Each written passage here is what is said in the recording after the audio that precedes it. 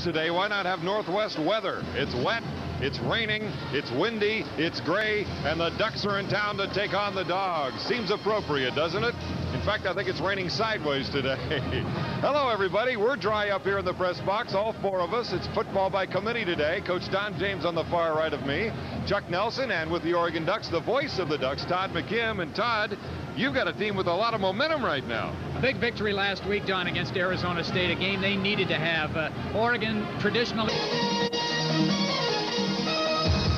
Don Poyer along with Todd McKim, Chuck Nelson, Coach Don James. The Oregon Ducks coming in with a 4-2 record to take on the 4-2 Washington Huskies. Oregon again coming off that big victory over Arizona State down in the Valley of the Sun.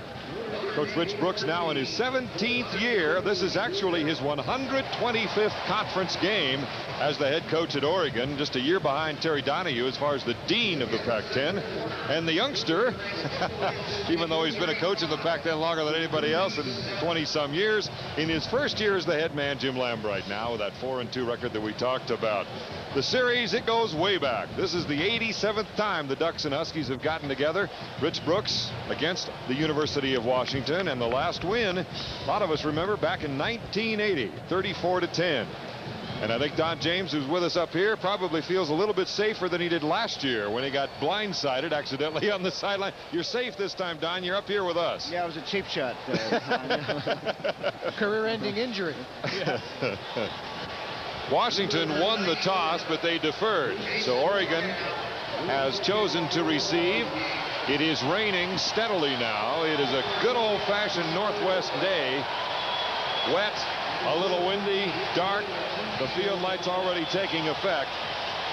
As you see the Oregon receivers back, more than likely Burwell along with Filia or Ricky Whittle. And it'll be Jason Crabb kicking off for the Huskies. A little different for Oregon in terms of weather, Todd, after being down in Arizona last week. Well, it rained down there, too. It just wasn't as cold. A little warmer. Here we go. Ball being held by a Husky.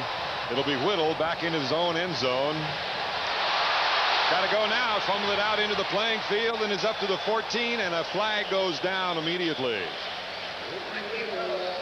Whittle had no choice but to pop out of the end zone after fumbling the ball when it went out into the playing area.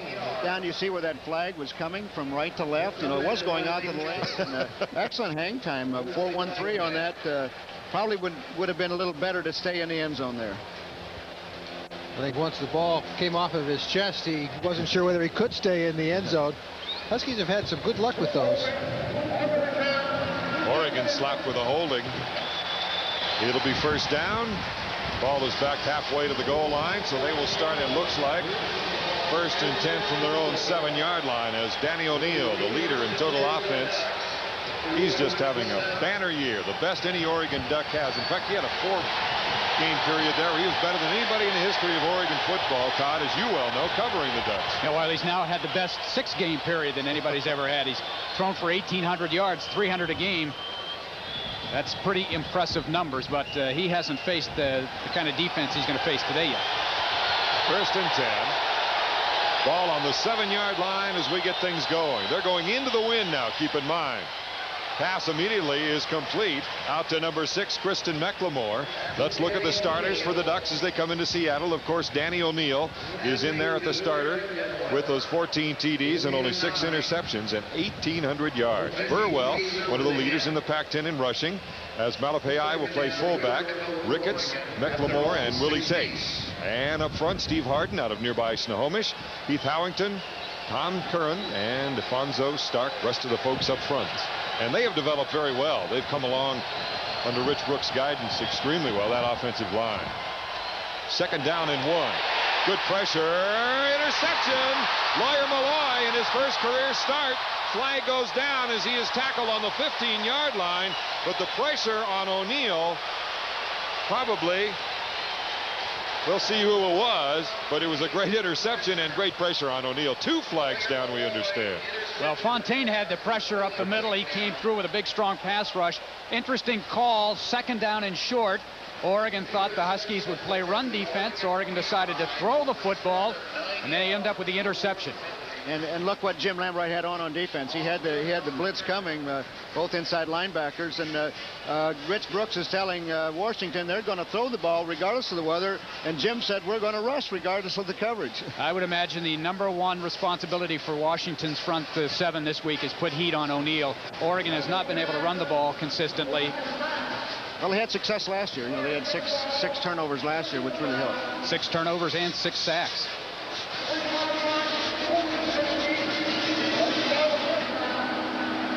Here the official explaining one of the 2 flags, or both of the 2 flags, both personal foul penalties on the Huskies. Field position very good originally, and then you march off 30 yards worth of penalties. From the 15.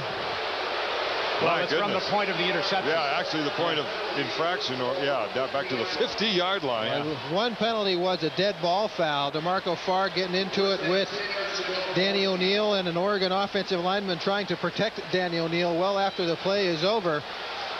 You get an interception, run it back inside the 20, and now you got a first down on your own, or on the 50. Once again, opportunities gone by. 1st and 10 with 2 receivers to the left. It's going to be Kaufman trying to get to the outside, and Oregon knows this offense as well as anybody. No gain to speak of at all. One of the leaders getting in there, Alex Molden, #1, a cornerback.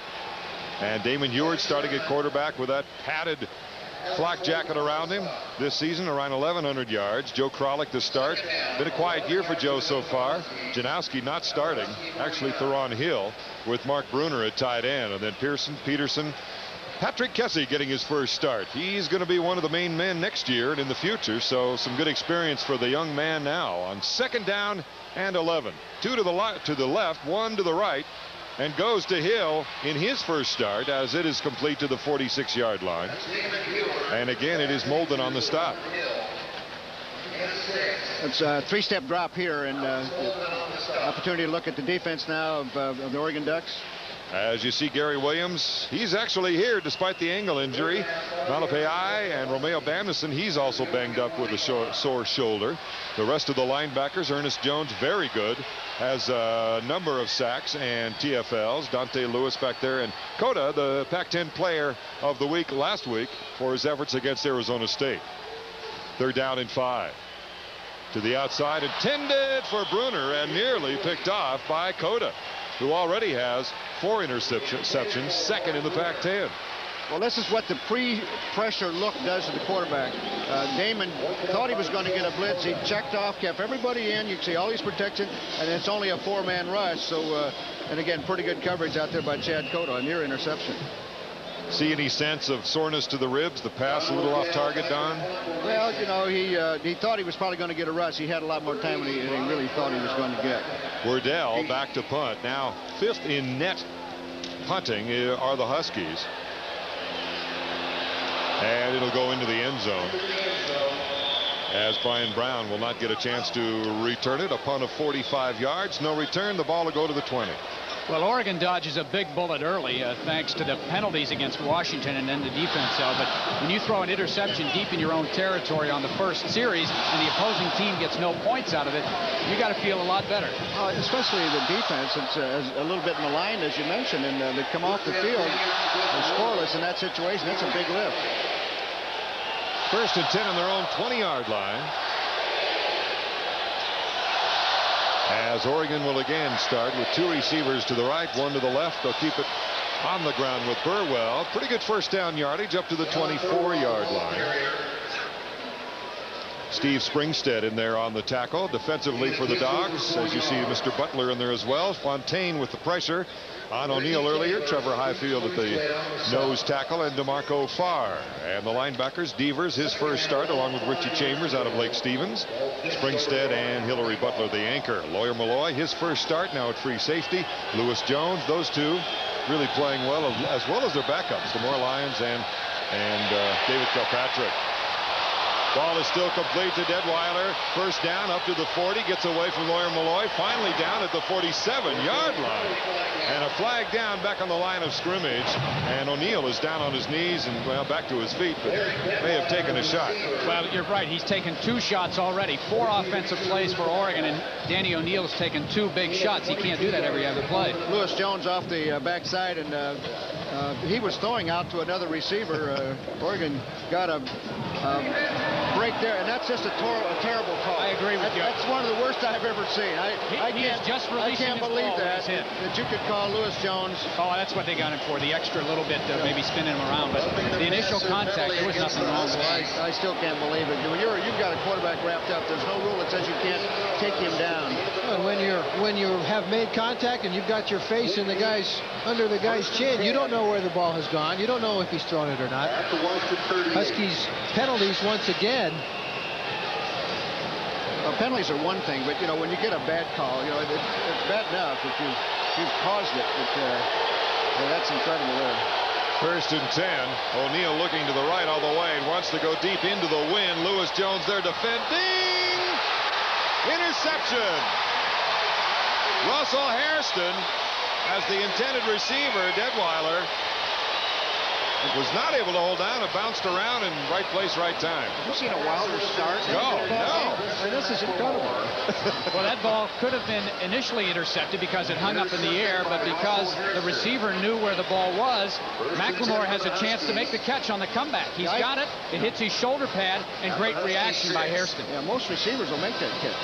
The ball's also a little wet today. You just don't. We talked about. Well, look at our camera. It's wet talk already, about coverage too. But get around the football, and good things will happen to you. So it's first and 10. I correct myself. That was McLemore, not Detweiler on that deep pass route. Kaufman hops it through into the secondary. First down up to the 19-yard line. It looked like the Ducks may have been offside. I guess they got back, but that's what the Huskies have to do every week against every team. They have to be able to run inside. Any team has to. Much a lead block by Matt Jones inside on Asher. Napoleon Kaufman hits the hole, follows Matt Jones up and inside. Nice way to get off of your own goal line. First down yardage. Jeff Sherman with the tackle. Oregon in rushing defense, 5th in the conference, allowing just over 105 yards. Hill in motion on first and 10 from the 19. Banging up in the backfield. And that play had trouble written on it from the beginning. That's another busted play in the backfield. Again, the coaches will sort that out when they grade the film. But Jeremy Asher's having a great year. He was a highly recruited player. Very highly, one of those prized recruits out of the Portland area. And, he's got to get away from Matt Jones most of the day and try to find Kaufman. That's a tough assignment because with Kaufman's speed, if you don't get off that inside linebacker right away, he's by you and he's gone. You have to play your leverage. You have to force the play back into your team. And Napoleon got outside on Jeremy last time. Jerry Williams with some nice penetration from the defensive tackle spot on the last play. Second down and 9. With a single receiver to the right. Kaufman again trying to go off left tackle. Keeps his feet very nicely as he gets up to the 26-yard line. Jeff Sherman again, the free safety. The backup to Dante Lewis knocks him out of bounds. Once you get off the fullback, then you have to try to tackle Napoleon. And there, Jeremy Asher did everything he was supposed to do, but at the line of scrimmage, Kaufman with that speed, and he also has great strength as well. So, it's tough defending Kaufman. Oregon would like to squeeze the field on him today if they could. Try to force him to the inside as much as possible where you have more help. And if his longest run isn't any longer than what it's been so far, they'll be okay. But where he gets is if he can snap one, and he hasn't broken as many this year. His longest all year at 26 yards. It's third down and 3. Kaufman, little spin move, and he won't get it. Nice pursuit on the part of several people. Ernest Jones, one of the first there, along with Romeo Bandison with the initial hit. We've talked so many times about how penetration can disrupt an offense before it even has a chance to get going. Obviously, Napoleon Kaufman starts to make a move before he even gets the handoff. Cannot get to the point of attack. Bandison, nice to have him healthy for Oregon fans. 6'5", 285 senior. One of those guys seems like he's been there forever. He made a nice inside move, too, on the Huskies. Wardell's punt, a low one. Husky roll. Up to the 45-yard line is Brian Brown, who is averaging just over 5 yards per return. And we've got a timeout, 10:27 here in the first quarter, and no score. Punt by John Wardell with the wind to his back. That's got to hurt. Good field position. 1st and 10 on the 46 of Oregon. O'Neal, who's had 2 hits already. There comes DeMarco Farr as he brings down Sean Burwell. DeMarco Farr having a field day on Steve Harden. Much as Bandison broke up the last Husky offensive play, DeMarco Farr does a number on this one. Dumps back inside. Harden and Heath Howington. We see the tackle came down and the guard pulled around, and DeMarco was just too quick for the tackle to get down and get the block. Jamal getting a piece of him as well. That is number 11 in terms of tackles for loss for DeMarco. 2nd and 15. Back now on the 41. Strange game so far here in the first quarter. A lot of room for O'Neal to run. Gets to the 49-yard line. Still well short of the first down. They need to get down to the Husky 44 as Steve Springstead closed in on him. We can see the heat again, but O'Neal has done a better job this year of making decisions quicker. In other words, he saw nothing was open out in the flat. The receiver was covered. Saw a lane. And get upfield as fast as you can because you want to make some positive yardage. First down is going to be a key for Oregon today. If they're stuck with 2nd down and 12, 2nd and 15 all afternoon, they're in big trouble.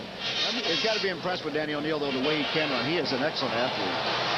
Reminds me of Miller a little bit. 3rd down and 8 from the 48-yard line. High snap. Farr goes after him. Still aboard. Fumble. No, they're saying he was down. He was down, but again, Fontaine and DeMarco Farr so far having a field day. You talk about team speed and how important it is. Usually you talk about Napoleon Kaufman and his 4-2s. Well, let's talk about the quickness of defensive linemen Jamal Fontaine and DeMarco Farr. You see DeMarco Farr on Mike DeFonso. Looks like DeMarco Farr knows the snap count. A big crowd in that Oregon offensive backfield. Danny O'Neal looking for explanation. Are they saying he was in the grasp, evidently? That fumble looked pretty... progress was stopped. Okay. 4th down. His forward progress may have been stopped. That's because he was spinning backwards. I think that was a good call. Thompson's punt, nice high punt. Bino Bryant calling fair catch at the 21. 4-7 hang time. We don't bring many of those back. Tommy is outstanding. Been around a long time. A senior now out of Lompoc. Been a player of the week.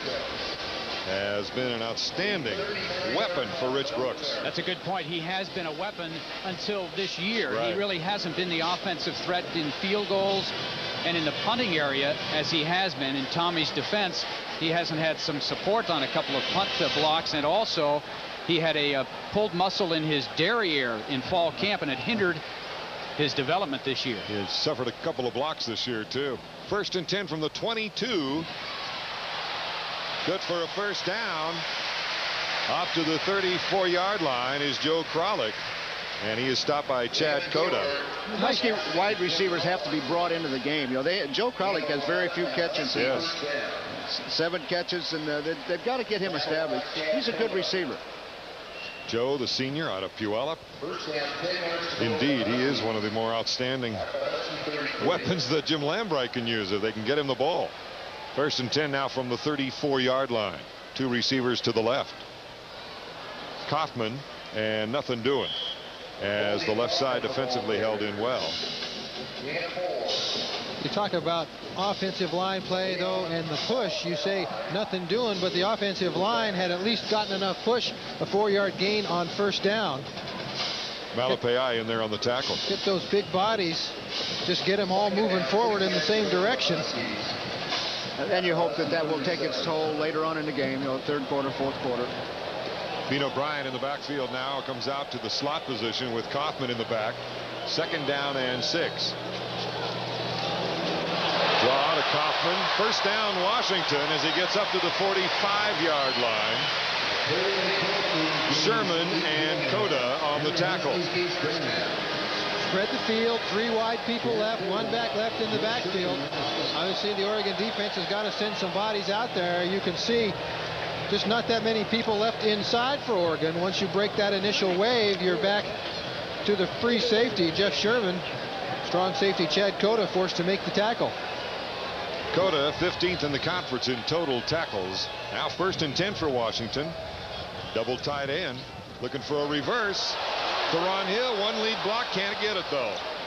Nicely played by Mr. Isaac Walker, the right cornerback. And Don, one thing we're seeing in there that we did not realize what happened, they've got P.A. Emerson playing at guard instead of Patrick Kessie. And that's something that, you know, I'm not sure if Patrick has been injured or if they just worked on that all week long and didn't tell us. Didn't tell anybody, yeah, the tackle normally. Here it is again. Try to take advantage of misdirection, get the defense going one way, get the ball to Theron Hill. If Jim Neville can get an angle on Walker. Yeah, but Walker did a nice job of staying up to where there's no angle at all. Stay home. That's all you have to do. That's right. 2nd and 8. Ouch, go those ribs. As Mr. Malapai makes the tackle. Salila Malapai, the redshirt junior out of Honolulu. An injury, is that John? You want to pronounce that last name? Tomo Peao. Tomo Peao? Is he injured? Okay. He's had injuries almost every week. One thing or another, nothing major. But he's hung in there gamely. Malapai, not the biggest guy in the world in stature, but very, very quick off the ball. It's tough for a center to block him one-on-one because he can squeeze into that gap so quick. And that's what you want your nose guard to do, is take up 2 blockers, that guard and the center if you can. Well, they list him at 5'11". That means he's probably 5'9.5" or 5'10". He's got a real long haircut. Yeah. And 265, which means he's about 6 feet wide, too, so he can plug those holes real well. Tough to get leverage on those guys. So Tomo Peao was indeed taken to the sideline. 5:35 remaining here in the first quarter. 3rd down and 10 for the Huskies. Heward to throw all the way. Goes to Kralik, and they're saying it is complete, but it's short of the first to the Oregon 49-yard line. Try to catch his team on the quick hitter. Asher on the stop. Ball not thrown far enough for a first down, but you're hoping that the receiver has enough of a seam just to pick up first down yardage. Not that time. I think Damon feels comfortable with the 3-step drop. He can get rid of the ball. He can unload it and avoid some contact. Well, from a play calling standpoint, too, they probably want him to avoid contact, so they're going to try to put him in those situations.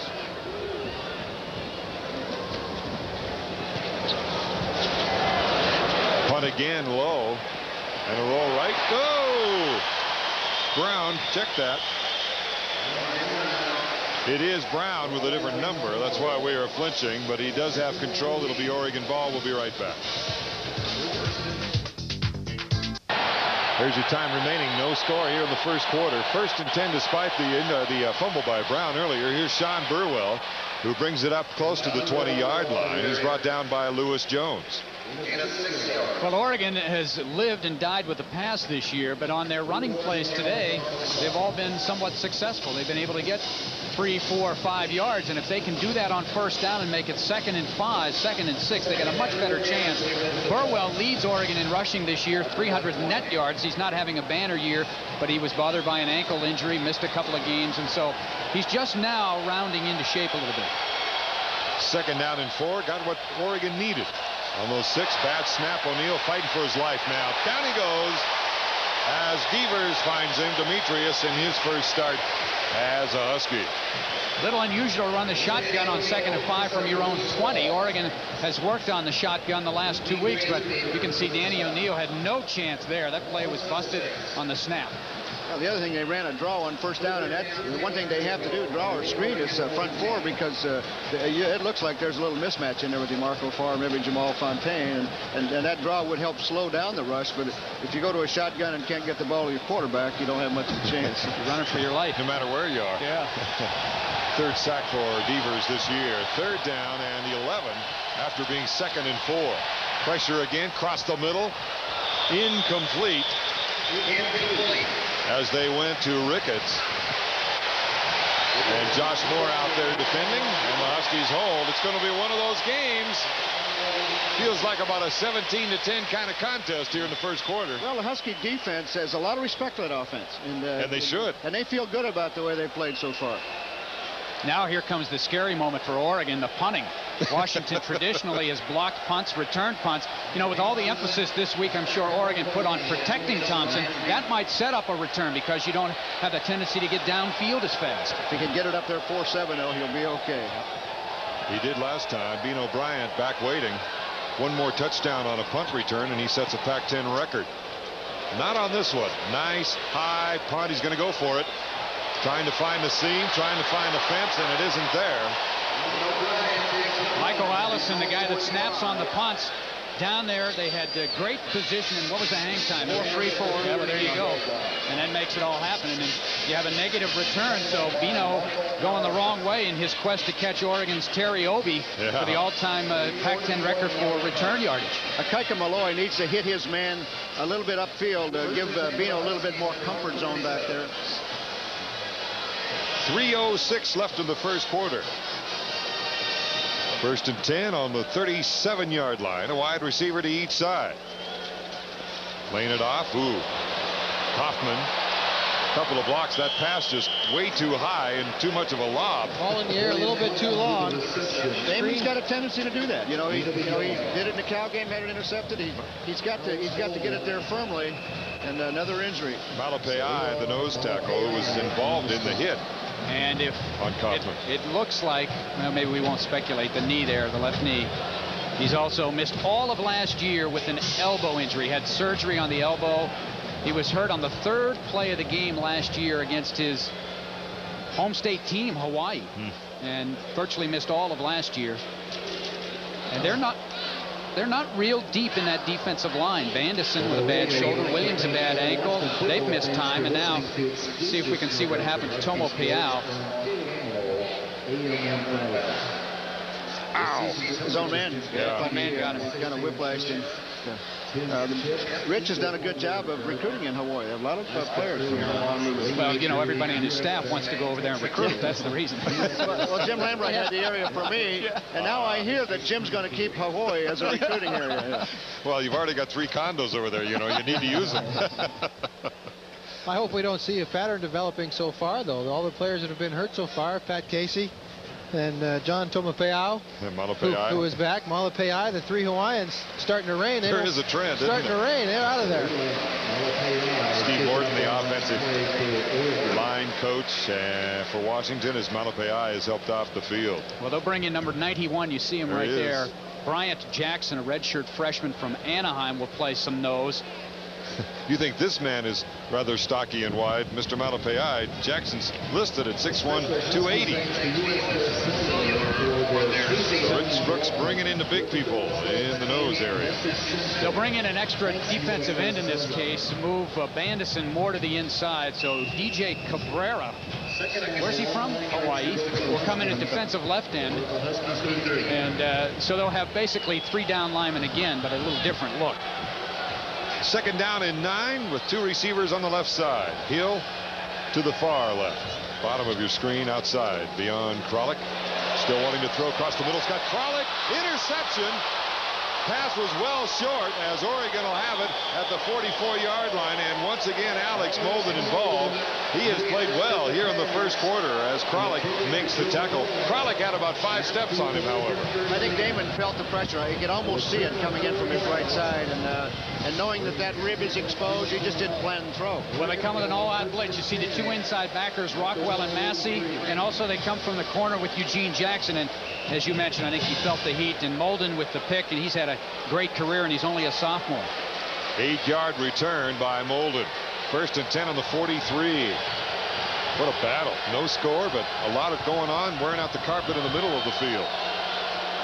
Oregon 43-yard line. No flag on the movement. Burwell up the midfield and gets into Husky territory to the 48-yard line. DeMarco Farr that time lined up over right guard Mike DeFonso, slants down inside, and Burwell goes through the gap left open. Linebacker scraped, I believe, a little bit wide here. You can see Steve Springstead. Oh, he dodged the block inside, which you've got to hit it up, face it up, and work around the outside. Lamar Lyons on the tackle along with Hillary Butler. 2nd down and 1. Burwell, as we said, in the top 10 of rushers in the conference. There's the pitch. Burwell's got a good block by Willie Tate. Well into Husky territory, down to the 36-yard line, where Lamar Lyons makes the tackle.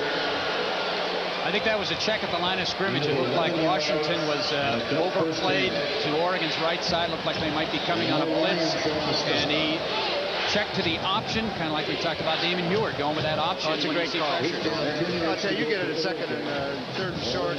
You fake the fullback, and it was a good fake.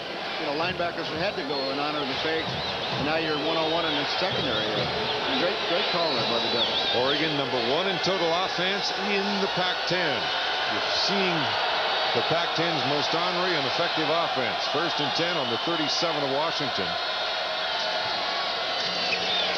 Burwell again breaks a tackle nicely on Justin Thomas and gets down to the 32-yard line, where Richie Chambers, the other new starter, makes the play after a 4-yard gain. Well, if you came into this game and said Oregon would have success running the football, they would be ecstatic against one of the best defenses in the country against the rush, and going against what Oregon has used all year long, and Burwell averaging 5 yards a pop. That's just the gravy for Oregon right now. Good plan, too. They double-team DeMarco. They're not going to single-block him on a running game. He's #7 in the conference in rushing now. 2nd down and 6. See, they trap. You know, let him upfield, then trap him, draw him. You know, they're doing a good job on DeMarco. They've got a game plan for him. Justin Thomas, #5, the sophomore out of Ferris High School in Spokane. Somebody you like, I know, Don, as far as his potential. Yeah, he's a lot like Steve Hoffman. He's tall, slender, and it's a shame that Steve is injured and out for the season, but they're a lot like that. You know, each day they stay in the program and get stronger, the better they'll be. They're fine athletes. 3rd down and 5. Big play for the Ducks here. Pressure, they lay it off in time. Great catch by Burwell. Has the 1st down and much, much more as he is at the 19-yard line of Washington. What a job by O'Neal to get it away. Maybe he didn't even see the rush coming on. Well, he did it with a quick count, too, before the Washington Huskies were set. And you can see what Burwell does for you. He's been running the ball. He has great soft hands here. And he got a tremendous lead block by #33, Malapai. I don't know if we'll see it at the end. Right there yes. on Reeser to kick him out. And David Kilpatrick's in the flat, and David had to turn that thing back in to his teammates, and he let it get outside. And the first quarter has come to an end as Sean Burwell and the Ducks are threatening Oregon with 67 total yards to Washington's 54 here in the first 15 minutes. Engineering a pretty fair offensive drive that started fairly deep in Husky territory. An Oregon team that has started very well in games this year, outscored their opponents 68-7 in the first quarter. The Huskies have to feel good. They're at least hanging with Oregon, given the way things have gone earlier. Somebody using that tobacco again, chewing stuff, staining the carpet, or what? I wonder if maybe that was blood. It could have been. Yeah. Could very well I don't know have what been. else they would try to clean up during the game. Here you see the rushing so far. Very, very close passing yardage, and total with the turnovers, 2 interceptions for O'Neal, 1, as you see, and then the penalty. 1st and 10 on the 19-yard line for the Oregon Ducks. 2 receivers to the right side. Burwell is the tailback. Here comes the heat going to the corner. Incomplete. Well played. Was that David Kilpatrick? Yes, indeed it was. They had him. Great recovery by David. They had him beat, and that looked like that was going to be 6. That's the famed corner out from the twin set. Inside receiver goes out, and it's a tough one to cover. It's a tough ball to throw with the wind blowing like it is as well. You can see this ball is in the air a long time. Going forward, going backward. You get down field level in this stadium, and the ball is going to swirl. The wind is going to swirl the ball. Kilpatrick, great comeback. 2nd and 10, Burwell cuts inside the 15-yard line. Host of Huskies in there on the hit. Reggie Reeser, the initial hit. I'll tell you, McLemore would have come back for that ball a little more. He might have had 6. Well, that's twice that he's had an opportunity to come back and make the catch and was unable to make it. He's made some spectacular catches this year. The one against USC was just unbelievable, and he has that kind of ability, but again, here's a guy that hasn't played much. He's getting game experience now. There's McLemore. 3rd down and 4 from the 13-yard line. Got to get into the 9 for a 1st and goal situation. O'Neal Across the middle. Has Tate. Has the first down. First and goal at the 5. He is brought down by Lamar Lyons. Yeah, we haven't heard from Willie Tate until now. So you needed to have a big play on a third down. That's a good point. And the thing about Willie Tate is not only does he have nice size, but he also has speed to get downfield. They've used him on some deep routes this year. This one just a little delay, wait till everybody clears out, and then come underneath. Yeah, that's tough on man-to-man coverage. They can rub you off, and you don't even try to pick them illegally. It's just defenders get lost in there. Hey, he had an 87-yard touchdown pass against Illinois back there, and most of it was running. Took him about 20 seconds to go that distance, but he made it. I watched it. He had the angle on everybody and one good block, but he made it. First and goal from the 5. Power formation by the Ducks. They give it to the fullback, Malepeai, and not much there at all for Hulo Malepeai, the freshman out of Honolulu, who's really in there for Juan Shedrick, the injured fullback, right, Todd? And I thought this game, as Dwayne Jones will now come in as an extra fullback, I thought this would be the game that Oregon has played this year without Shedrick, where he would be most needed. Because with Washington's aggressive defense, the fullback really needs to come out and pick up that defensive end or a blitzing linebacker. Malepeai's done a nice job so far. Looking at Jim Lambright, that's the first time these teams have been shut out in their first quarter. Neither team scoring. Second and goal from the 4 for O'Neal. Burwell jammed up again. Lewis Jones, Lamar Lyons, David Kilpatrick, Hillary Butler, and Richie Chambers on the bottom of the pile. Oregon has only 5 rushing touchdowns this year. Only Stanford has less rushing touchdowns. We'll run it inside there, just too many bodies. Great job by Lyons, Kirkpatrick stuffing it up. Yeah, Chambers got upfield, and that helped. And Lamar Lyons was coming off the corner. Chalk one up on a call made by the Huskies. Chambers, the junior out of Lake Stevens. Old Viking. Third down and 5. Third and goal from the 5. All the receivers on the right side coming back. Looks across the middle. He was out of bounds had he caught it anyway. McLemore, the intended receiver. Well, the Huskies faked blitz and fell off into a 7-man zone. They call it cover 7. And Danny just couldn't find anybody open. A lot of purple back there, wasn't there? And no pressure, though. He had a lot of time. Got to give credit to those Husky defensive backs and linebackers for not letting anybody get open, because if he was open, O'Neal would have found him, because he still had no pressure. Receivers could have run a second, third, fourth route. Tommy Thompson will attempt the field goal. He is 8 of 11 this year. His longest 39, so this is a chip shot, being 22 yards. Just inside the hash mark. And it is good from 22 for Tommy Thompson.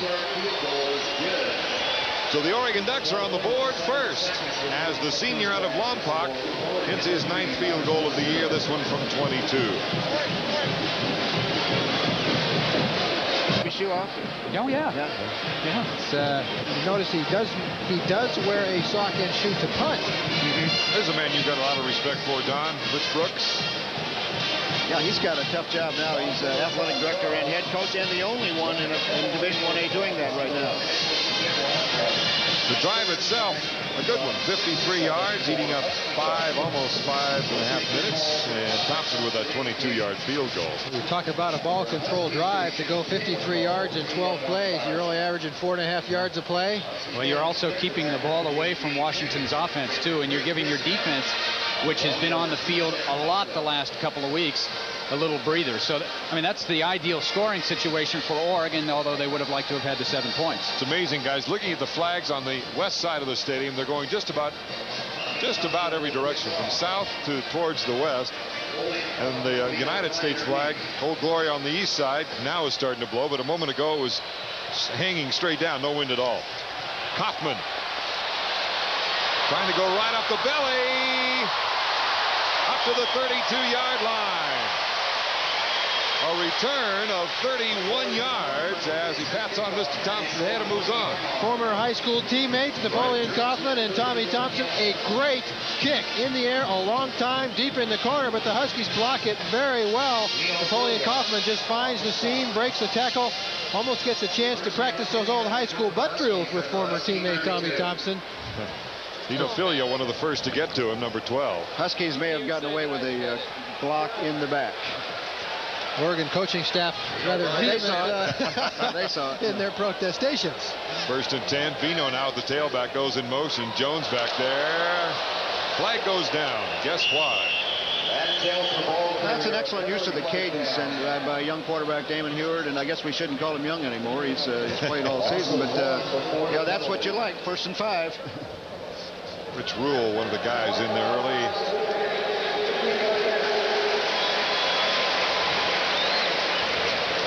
Rich Brooks, 17th year. Kind of like you, Don, in the fact that he really gives a lot of responsibility to his assistants, right? Oh, yeah. Rich is a hands-on guy, though. I think he stays very close to the offense and defense, and especially the kicking game. Manage those middle managers. 1st and 5, as Don pointed out a moment ago, on the 37-yard line. Play action. Rolling it out. And Ernie Conwell has the 1st down to the 49-yard line.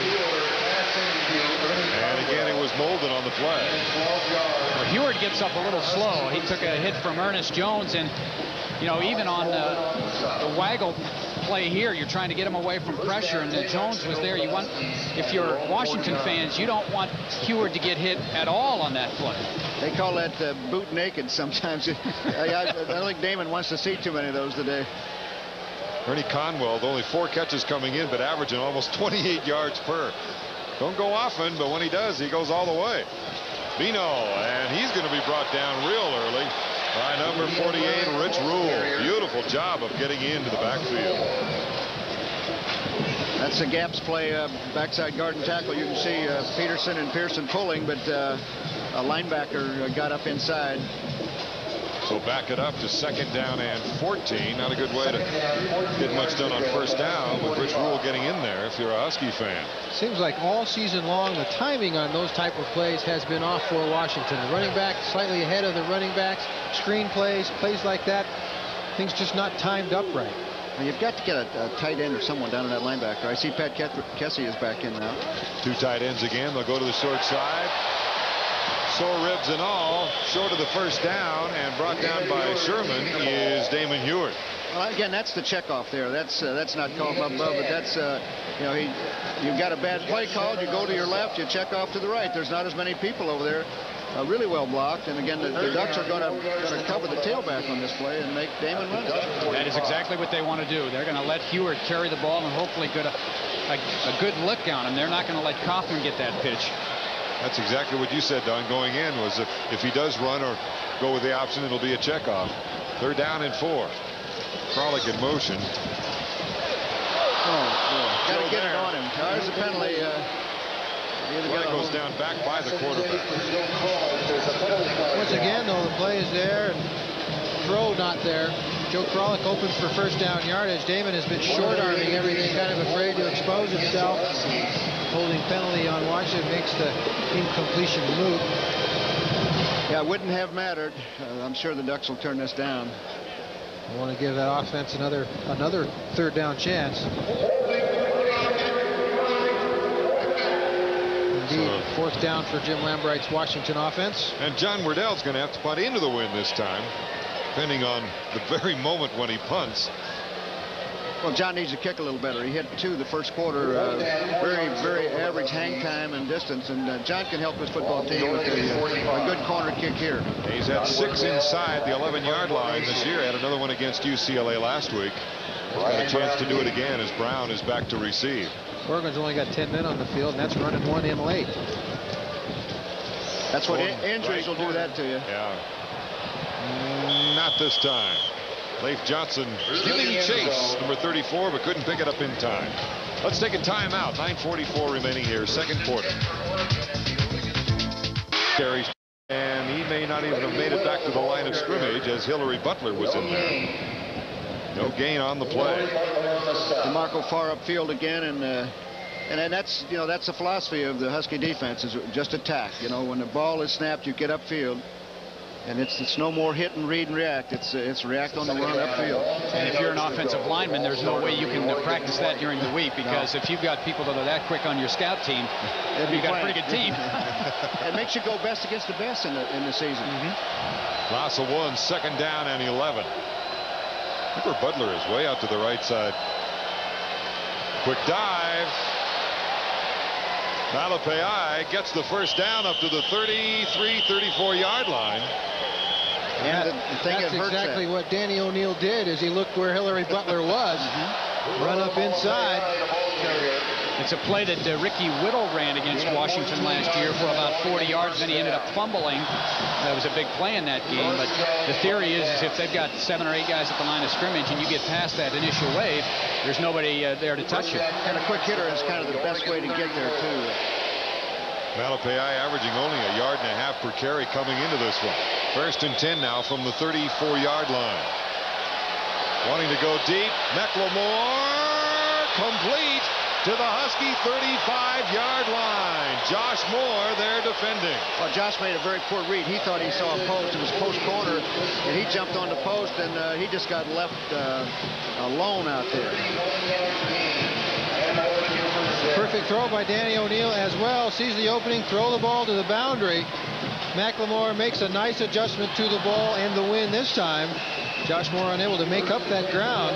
31-yard play on the connection from O'Neil to this man, McLemore, the sophomore out of Huntington Beach, California. 1st and 10 from the 35, 8.5 minutes to go, 2nd quarter. Kaboom, Whittle hit by Lewis Jones, but still bounces off to pick up pretty good yardage to the 31-yard line, where Devers and Jones finally planting. Well, Ricky Whittle is Oregon's hardest running and maybe most difficult running back to tackle. He has a low center of gravity, has good speed, isn't the shifty guy that Sean Burwell is, but he'll run north and south. And if you don't get a solid lick on him, he'll break an arm tackle. You see, Heath Howington is off the field now. Could that affect the impact of snap here? The different center? Well, Curran has been playing center. Howington was at guard, although Howington was scheduled to play some center today. 2nd down and 7 after the carry by Whittle. Straight play action across the middle. He intended for Detweiler. Same pass play that we saw a year ago against Washington, and the same result. Detweiler was open over the middle, and O'Neil a little bit overthrown. Getting back to Howington, Coach, 2 years ago up here, Heath Howington had a rather rude introduction to college football. As a redshirt freshman, he had to go nose-to-nose with Steve Entman. Even made Sports Illustrated, if I remember correctly. That maybe is a catchable ball by Detweiler there. And what a way to have to spend an afternoon. He spent about 5 afternoons. Well, think of the backup center for the Washington State Cougars going against Rob Waldrop today, Arizona. Steve Wolf down with injuries, maybe for his career at Washington State. 3rd down and 7. Willie Tate in the slot to the left side, receivers to both sides. Here comes the pressure, and complete. McLemore, Reggie Reeser defending, and he's got the 1st down. Oregon has an offense this year that you can't just key on one guy and figure to stop them. They have 3 outstanding wideouts, Burwell, and a tight end. And so now you have in that passing game to defend 4 or 5 players instead of trying to double cover a couple. And you see Kristen McLemore, obviously today, for some reason, he's the go-to guy. Well, they're playing a little more zone now. The Huskies have gotten away from the blitz. They've gotten burned a few times. And again, Danny did a great job against the zone. 1st and 10, 2 receivers to the right, Detweiler to the left or short side, flag down on the pitch to Whittle. Nice block, nice job of jamming it by Lewis Jones as he is eventually brought down by Butler. Whittle, by the way, 1 fumble, but he didn't lose it. That's not bad for a running back of his. Well, he's carried only 30 times coming into the game, but it's still not too bad. In fact, he didn't fumble that as a running back. He fumbled it as a kickoff man last week against ASU on the first kickoff of the 2nd half. That was a great way to start the 2nd half, wasn't it? Yeah. It was deja vu all over again. Offsides on Lambright's Huskies. We're a little sensitive about fumbles here after the UCLA game in the 1st quarter last week. Well, both of these teams have been victimized in their losses with turnovers. Washington, obviously, the last 2 weeks with 12 turnovers. Oregon turned the ball over 6 out of its last 7 possessions against Southern California. And they were in a position to win that football game, 14-13 at the half. So you got to hold on to the ball. And today we've had turnovers already.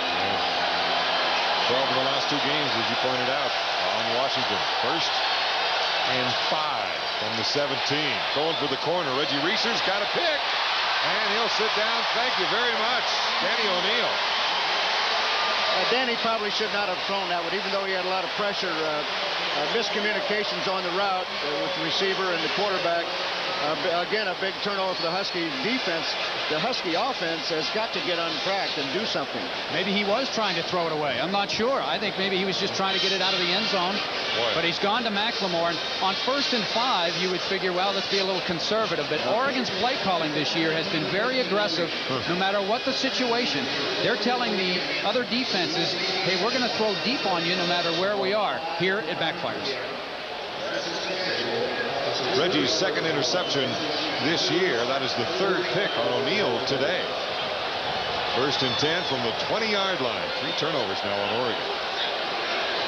Heward still in the quarterback. Bino Bryant slides out to the left side, trying to get around the corner. And close to a first down, gain of about 7 yards, where finally Cota forces him OB. Nice improvisation by Mr. Bryant, along with Isaac Walker, by the way, defensively. Yeah, one of the real disappointing things of this offense is that there's a play that is absolutely stopped at the point of attack. I mean, there's nothing there, and you know, running backs should be able to break more, you know, off of a block at the point of attack, and there it was smothered by the Oregon defense. Good situation for the Dogs. 2nd down and 2 from the 28. B.A. Emerson moving early, so now it's not 2nd and 2 down. Second Back and it up. 7. As you said, playing at right guard today for some time. B.A. Emerson, number 79. Anxious. Prince Arthur, the kickoff return specialist, with 4 this year. He's even got an average 12 yards per carry. Is he nationally ranked? You know, I looked in the Pac-10 standings just to make sure that he wasn't there. Yards per pound. So as Don pointed out, it is now 2nd and 7. Bino has the first, up to the 45 and out of bounds. First down, Washington. That was vintage Bino Bryant. Tackled by Jeff Sherman at the safety. A run of 22 yards for Bino. Just like Oregon, you break that initial wave when you're sending people and in man-to-man defense and there's nobody left. Dave Janoski and DJ McCarthy, wide receivers, both split right. All they do to block their man is run downfield because the defenders are in man-to-man. They're coached to run with them. By the time they recognize it's a running play behind them, Bino downfield. That is not Bino's longest of the year. He had a 34-yard touchdown against San Jose State. He'll get another shot at it. First down. Ooh, he's starting to get into the groove, isn't he? After a 5-yard gain on first down, he is stopped by Sherman. Well, again, it's 2 tight end. Let's go after him. Let's see if we can block somebody, run our running plays. If you can't get your running game established, you're not going to beat good defensive teams. There's some fire. Do you see that? See Richard Thomas in there at fullback. Good kick-out block. Good block on Cota. And Bruner did a good job on Ernest Jones, the outside linebacker, forced him inside. They give him 6, so it's 2nd and 4 with McCarthy wide to the right side, the only wide receiver, and again, double tight end. Bino, 3rd straight time, trying to get the first. And I don't believe he made a host of ducks in the middle there,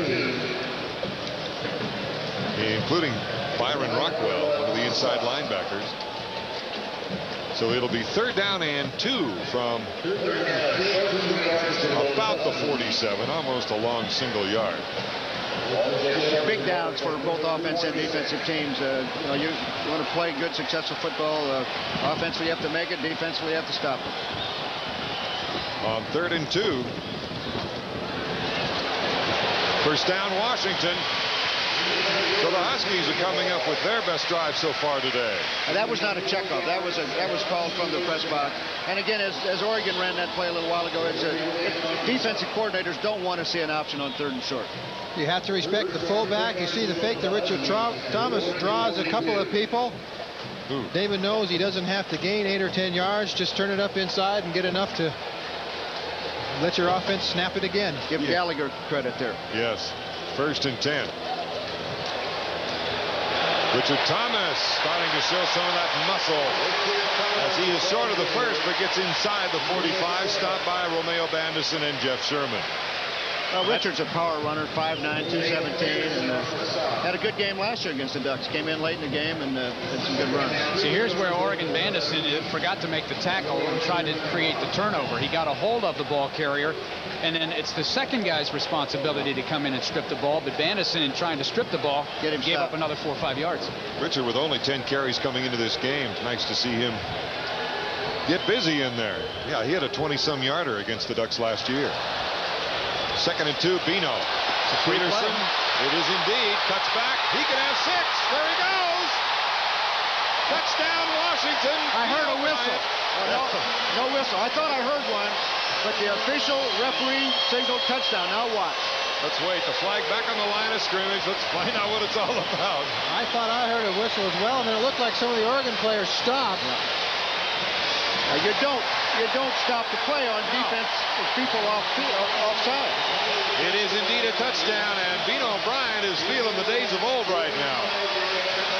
Well, his second touchdown of the year, both long plays, 34 on the last one, 35 on this one. Richard Thomas, a great cutout block. Andy Peterson downfield, and then Bino just sees nobody back in the middle and makes a vintage cut. Jeff Sherman, number 32, playing with a broken hand, was unable to wrap him up. First time we've seen this young man, Travis Hansen, on the field, who will go for the extra point. Travis 16 of 17 this year. Eric Bjornsson holds. And the Huskies are on the board with 7 points and the lead at 7-3. 3:42 remaining here in the first half. Not a lot of points, but plenty of hitting and a typical Duck Dog game. I think maybe they heard a whistle that we heard up here, but an excellent block play and an excellent cut by Bino O'Brien. Get him in the outfield, in the open. He can run, I'll tell you. Well, it's nice to see him striding out, too. He's not protecting that hamstring that hurt him so bad most of last year. A nice 80-yard drive. So again, 2 tight ends just come out and say, hey, our up front guys are bigger and better than your up front guys. We're going to make you stop us before we try to get fancy with anything else. Now the play action will start to work. Right. And set up. What a big turnaround in just a few plays. Oregon knocking on the goal line. Interception in the end zone. Huskies get the ball at the 20 and right through the defense for the score. Huskies breaking out the Parkas for the first time this year as they lead 7-3. 3:42 remaining here in the second quarter. And again, Lawyer Malloy will have to come out and hold the ball for Jason Crabb. Little gusty down there on the carpet. That's the longest Husky run, by the way, of the season. As you see Sean Burwell waiting, he is one of the leaders in kickoff return. Number 2 in the Pac-10, and he won't get a chance. If you're going to hit one that low, you better make sure nobody catches it. 3-1-3 on the hang time. PA would have had it. He's 6'6". He could have caught it on the way by. He could have stopped it. You talk about it being the longest run for the Huskies. That's also been Oregon's bugaboo this year, is they've played pretty good defense, maybe 60, 65 plays in a game, and then they have 7 atrocious plays. That one there, you give up, not a cheap touchdown because that was well blocked, but you give up a long touchdown, and that's been Oregon's nemesis. There were not a lot of guys around the ball. No. 1st and 10 for the Ducks now as they trail for the first time, 7-3. Flags on the line. Movement again. Is it Mr. Stark? There have been a lot of antsy offensive linemen this year in the Pac-10. I don't know if you guys have noticed or not, but every game it seems. So our crack staff did a little researching, and last year, 1992, there were 5 teams in the league that averaged less than 60 yards in penalties per game. This year, there's nobody under 60 yards penalties. So everybody is worse in that category. But you know what? Those are all those celebration penalties. Well, some of that too, but a lot of illegal procedure penalties this year. You must have watched the Washington Cal game. Cal must have moved 10 times. Pass complete to Detweiler, the 20. Gets him back to at least 10 yards to make the first down. And Russell Hairston there defensively. The other thing is, we mentioned that a lot of defenses in our league have 11 men up, pressuring, they're shifting, and the defense has to call signals too. So the offensive guys pick up those sounds, and if you say, okay, we're going to get a first down, the defensive guy yells move, your offensive guys are going to jump. Detweiler, number 4 in receiving in the Pac-10, playing with a bad wheel, sore ankle. It is 2nd and 10 after his last reception. Tate and McLemore to the right side. Detweiler to the left. They stay inside. Malapai, and so does Richie Chambers. And a couple of other Huskies. Trevor Highfield and Steve Springstead, along with Justin Thomas. The other thing, Don, that late shift that we just saw created a total new blocking scheme for the Oregon offense, and it's really tough, you know. And then now the offensive linemen for Oregon, they don't know if O'Neill's going to even check off. So you got the snap count to worry about, the shift, the play, and I tell you, it's the hardest place to play in the offensive line in college football. And that's why a lot of us didn't play it. Fortunately, I wasn't big enough. That's not why I didn't play it. Golden foot down there. 3rd down and 9. O'Neill. Across the middle. Nice catch by Detweiler. Looks like he's got the first. Needed to get across the 30. As Reggie Reeser was defending him. Nice gutsy play by Detweiler, the senior out of San Diego. Does two things. One, it keeps the drive alive, and it also keeps the ball away from Washington again. They would have had about 3 minutes on offense maybe to get another score. And remember last year, a big block punt near the end of the first half took all the air out of Oregon's balloon in that position. Right. Detweiler again with the reception. First down, Burwell. Not much there as DeMarco Farr is one of the first ones there, along with Hillary Butler. A couple guys were not blocked. That's it. This was what we didn't see, Don, against UCLA, though, was the domination of Fontaine and Farr on the outside, or at least stirring things up. They really struggled against those tackles at UCLA. Hey, you saw that number of players in the NFL UCLA was leading? Yeah. They get pretty good talent down there. They are. UCLA first in the nation now, I think, or close to it. What are they, 37 players out there now? 3 of the top 4 are Pac-10 teams in terms of NFL Huskies aren't chopped liver, are they, Charles? Huskies at number 4. 2nd down and 10. Across the middle, get it to the fullback, Malapai, and he is met by Springstead. Short gain, only to the 35, let's call it the 37-yard line. Now the Huskies want to take a timeout. Their confidence on 3rd down that they can stop Oregon and get the ball back or force them into a punt. Maybe they can block it. Wednesday evening, 7 o'clock. Be sure to join host Tom Glasgow along with Dave Crosby, Art Thiel, and Steve Rudman as they discuss the latest hot topics circulating around the Northwest sports scene on Sports Beat. That's Wednesday, 7 o'clock live on Prime Sports Northwest. For the time out of the field, I'm Don Poyer. We've got Todd McKim, the voice of the Oregon Ducks. We got Coach Don James. We've got Chuck Nelson. The Harmonics, the Northwest Harmonics. Let's see, who wants to sing tenor? I can't sing. I make no claims to making any appearances on stage. A game of this magnitude deserves at least 4 people in the booth. That's don't right, you think? Oregon would like to play the last song here in the first half, but a long ways to go in 1 minute and 43. But they've got an awfully good kicker out there, and Mr. Thompson.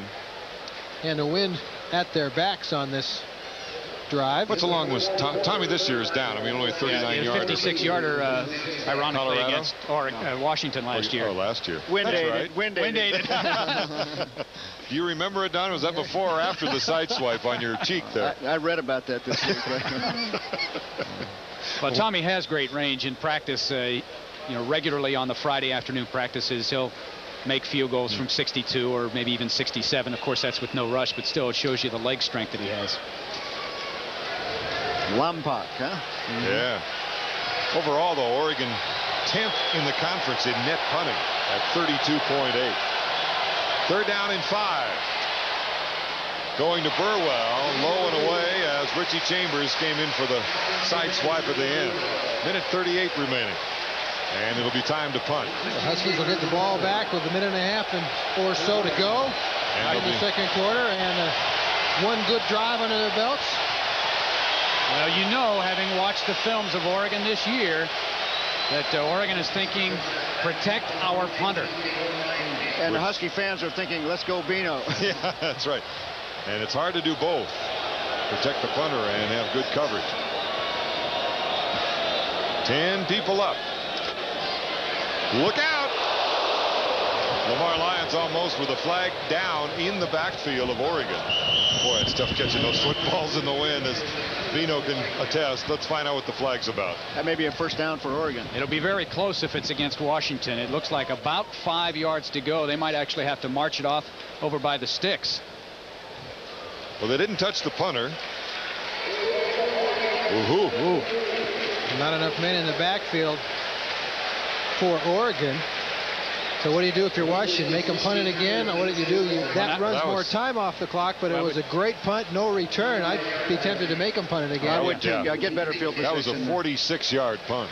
Although that wind is blowing pretty good, that American flag is coming off the lake. 197. Tommy got that off. Anything under 2 seconds is exceptional, and it's a good thing he did because there was pressure.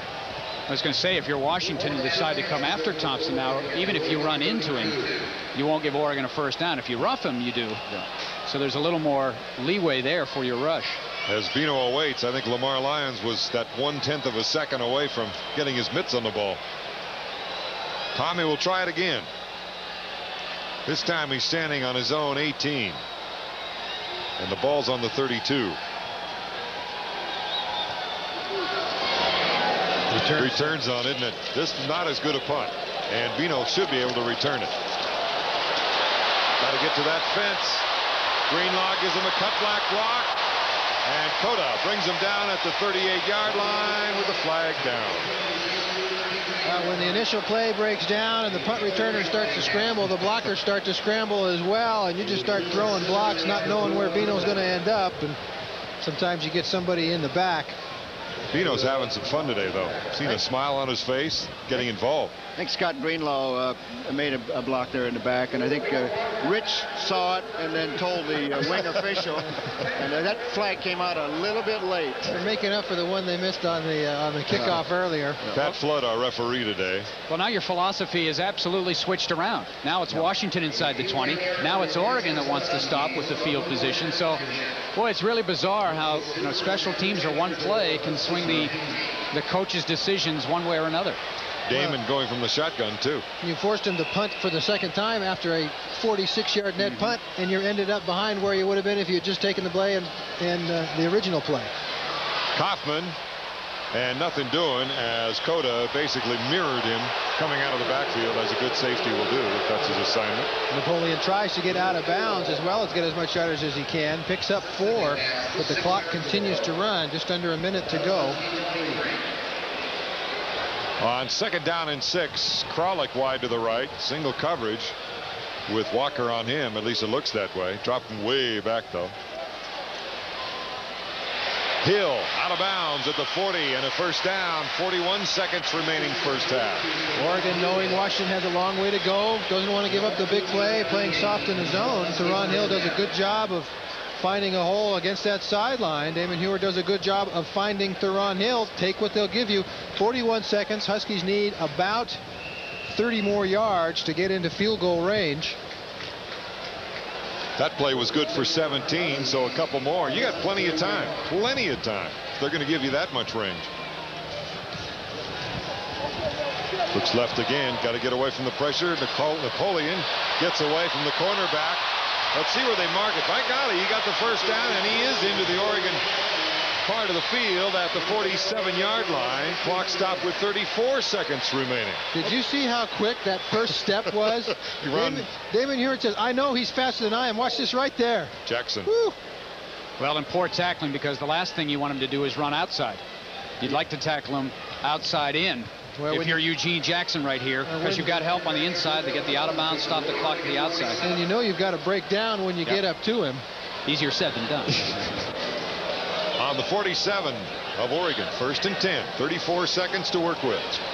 Across the middle, Kralik too far. I think he did that right off the bat. It looked as if he was thinking, yeah, he's covered, I'll just throw deep. But they have to do that with their offense. They have to go deep and throw deep. And I'll tell you one thing that we've not mentioned on this drive. You have to give Jim Lambright a lot of credit. Most coaches, when you're backed up inside your 20 with a minute to go, would say, let's run it, let's go in the locker room, let's sit on our 7-3, let's not turn the ball over down here, give Oregon a big break. But that shows a little confidence in Damon Huard, and I think Damon appreciates that as that offensive team does.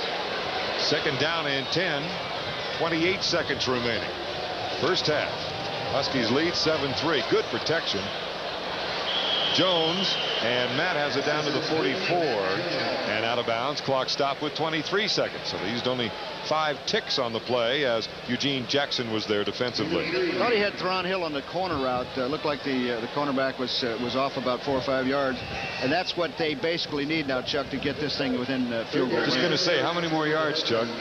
Get the ball down to the 30-yard line, makes it a 47-yard field goal, so they have about 14 more yards to do that. Into this win, I think 47 is about the max that you're going to see Travis Hansen be able to come up with. He had a 42-yarder last week, his longest of the year. Theron Hill, there it is. Came right back to it. It was open on the play before. Jeff Woodruff saw it, I'm sure, in the press box. Came right back to it. If Oregon's going to play that zone, that's what they've got to do to get it down in the field goal range. Second time they've basically thrown the ball over there this drive. Remember early in the drive, missed one on the last play with not throwing it. That time, they're okay. Lamont Woods there defending it. 18 seconds remaining. And you're right, from the 31, add 7. Huskies still have 2 timeouts to go, so they should be able to work a full 3 plays in before they have to send the field goal team out. They're at 48 yards now for an attempted field goal. 1st and 10. Matt Jones, now they're inside the 30 to the 20, call it the 29-yard line. Rich Rule gets him out of bounds. With those 2 timeouts, the Huskies are not forced to work the sideline exclusively. Yeah. May see a dump over the middle. Or even a draw. Now Oregon's thinking pass rush. Those down linemen, they're thinking get upfield, get to that quarterback. Heward is now 11 of 15 for 87 yards. A lot of rhythm passing today. The draw is a real tough play to defend right now for the Oregon defense. They're down to 1 linebacker in the middle. 2nd down and 8. Looking deeper. Hill this time overthrown and covered by Lamont Woods again. That time DJ was a little bit open in the middle there on a crossing pattern. Damon getting a little fixated on Theron Hill on that left, on that left boundary. Easy to do, I would imagine. And you know, the coaches are telling Damon, you know, we got to protect football. We've got to come out of this drive with something, and Damon is being very conservative. You know how quiet the crowd is? If I'm Travis Hansen, though, I'm sitting there thinking I've got to have a 46-yarder into about a 20-mile-an-hour wind. I just soon see him do something to get me to 40 yards. Watch the flag now right there. It's almost dead right to left for the kicker. Gotta hurry. 3rd and 8. Going for the big play. Almost the takeaway. You got to make those plays if you're a free safety. Jeff Sherman. That's 2 that he's had right in his midst this year. One against Illinois that would have sealed the victory back there, and then this one here, because now you give opportunity to Washington to get 3 points. Good coverage by Woods. You got the help over the top by Sherman, and again you see that left hand. He's got a broken thumb. It's tough to catch the ball. Woods didn't go for the pump, did he, Don? No, and he did everything you have to do as a defender. He didn't bite on anything. He played that 2 deep perfect. Call it a 46-yard attempt, left hash mark. Into a wind, right to left. Long enough, no good. To the left. And that will end the first half as he attempted that 46-yard attempt. He has a 22-yarder. Check that. That being, of course, for the Ducks and Mr. Tom. Gave them a 1st down at that point, but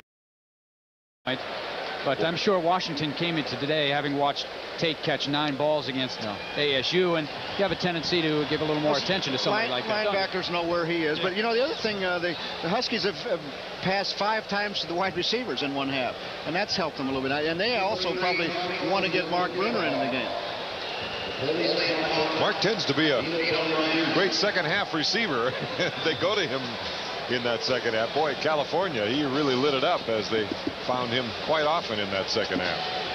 Washington won the toss at the beginning of the game, if you recall. They deferred, and now they will be receiving here in the second half with the wind to their faces, which means they shall have it to their backs in the 4th quarter. As best we can tell, I don't know. Flag blowing almost directly from the south. Bino from the 13. And he is up to the 35-yard line where they'll start their offense here in the second half. Bino was 70 yards rushing the first half. A good field position for Washington. Last week, Oregon had a heck of a time on kickoff coverage. They gave up over 200 yards in kickoff coverage. See the first half possessions first for Washington, and they get the TD near the end of the half, and then another good drive missing the field goal. Oregon, meanwhile, wasn't able to consistently move the ball either. So it's 1st and 10, and again, it's that double tight end formation. Conwell and Bruner in there. They give to Matt Jones, first down. Good first down play of 7 yards, 6-7 yards, where Rich Rule made the tackle, number 48, the linebacker. We'll start off right off the bat. Washington offense saying we could do it in the first half. We're going to do it in the second half as well. We can do it whenever we want to. Matt Jones, the senior fullback from the state of Oregon. Well, as you and Don have said so many times, that opens up everything when you've got the running game established, as Kaufman is now in the tailback position, or the single running back spot. 2nd down and 4 after the gain by Matt Jones.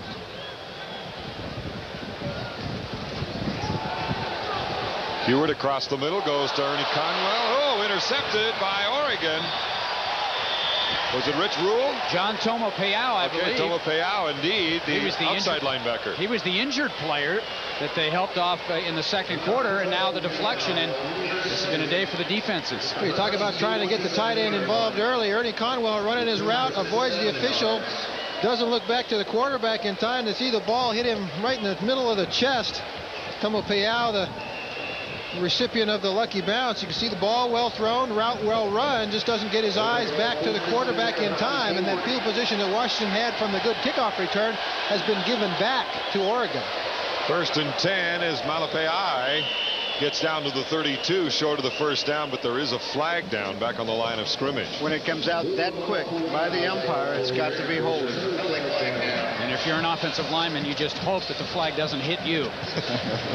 Because you get blamed then, whether it was you or not. I think Rich is saying, let's call him on the other side, too. But Rich has been very vocal and active today, normally is. Rich will work the officials. Oh, yeah. I've seen that for 16 years. I was going to say, you saw it for 16 some years. So it'll be back to the Oregon 49-yard line. Rich would rather have them jump offside if they're that anxious to stop those defensive linemen. Go ahead and jump offside. It's only 5. Well, we started the second half with role reversals. Oregon turned it over 3 times with interceptions in the first half. Washington got the penalties. Now it's the other way around. Washington now with 2 turnovers for the game. 1 here in the second half. O'Neal, a lot of time to throw, and completes it to McLemore. And they're up to about 11 yards from the first down. Russell Hairston defending. See Oregon's possessions in the first half, the 2 picks, so they dodged a bullet early. One of those interceptions deep in their own territory, the other one at the Husky 5, and a couple of punts. Finally got things on track with the field goal, but another interception in the end zone cost them more points. Tate and McLemore to the left side on 2nd and 12. Deflection.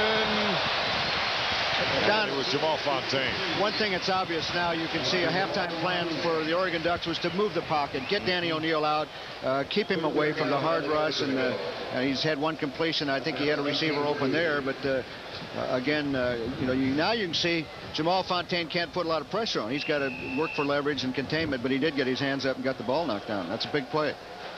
That's your number 3 tackler in the Pac-10 for losses, too. Amazing. 14 tackles for loss coming into the game. 3rd down and 12. Barr touch him, evidently. Barnes is still standing there. He finally comes over to protect his quarterback. Keep an eye. Remember, the flag is down as Malloy gets the pick, and this is, we assume, wasted energy. Got a free play, Mountain Road. Yeah. You'd kind of like to throw it in the area where you have receivers. Yeah. I mean, there was no Oregon receiver within 10 or 12 yards in that situation. It's one thing to throw it deep, but to throw it deep for no reason. That was that spot pass. Pat Flow. On the defense, repeat 3rd down. No one was on the spot. Not even Johnny. That's right. I don't have him on my depth chart. As Jim Lamb writes, he went marching home again. But I'm like you. I don't ever want to see that quarterback throw an interception, even if he's got a free play. I don't see that ever does us any good. Get it in the neighborhood of a receiver. Well, you're never sure either. I mean, you're never sure whether the official saw an offensive lineman's knuckles turn white and draw the guy off or something like that either. You never know. Again, McLemore and Tate to the left on 3rd and 6. Better pressure by the Huskies. Tate looking left and not looking right to catch the ball. Is that his first drop of the season? I don't remember him dropping another one, Don. Yeah, that's his first one. And that was going to be close to the first down. He was right near the sticks. Reggie Reeser was closing in on him, too. That's the other thing. And that ball was not thrown with a lot of velocity. Danny rolling left, throwing across his body.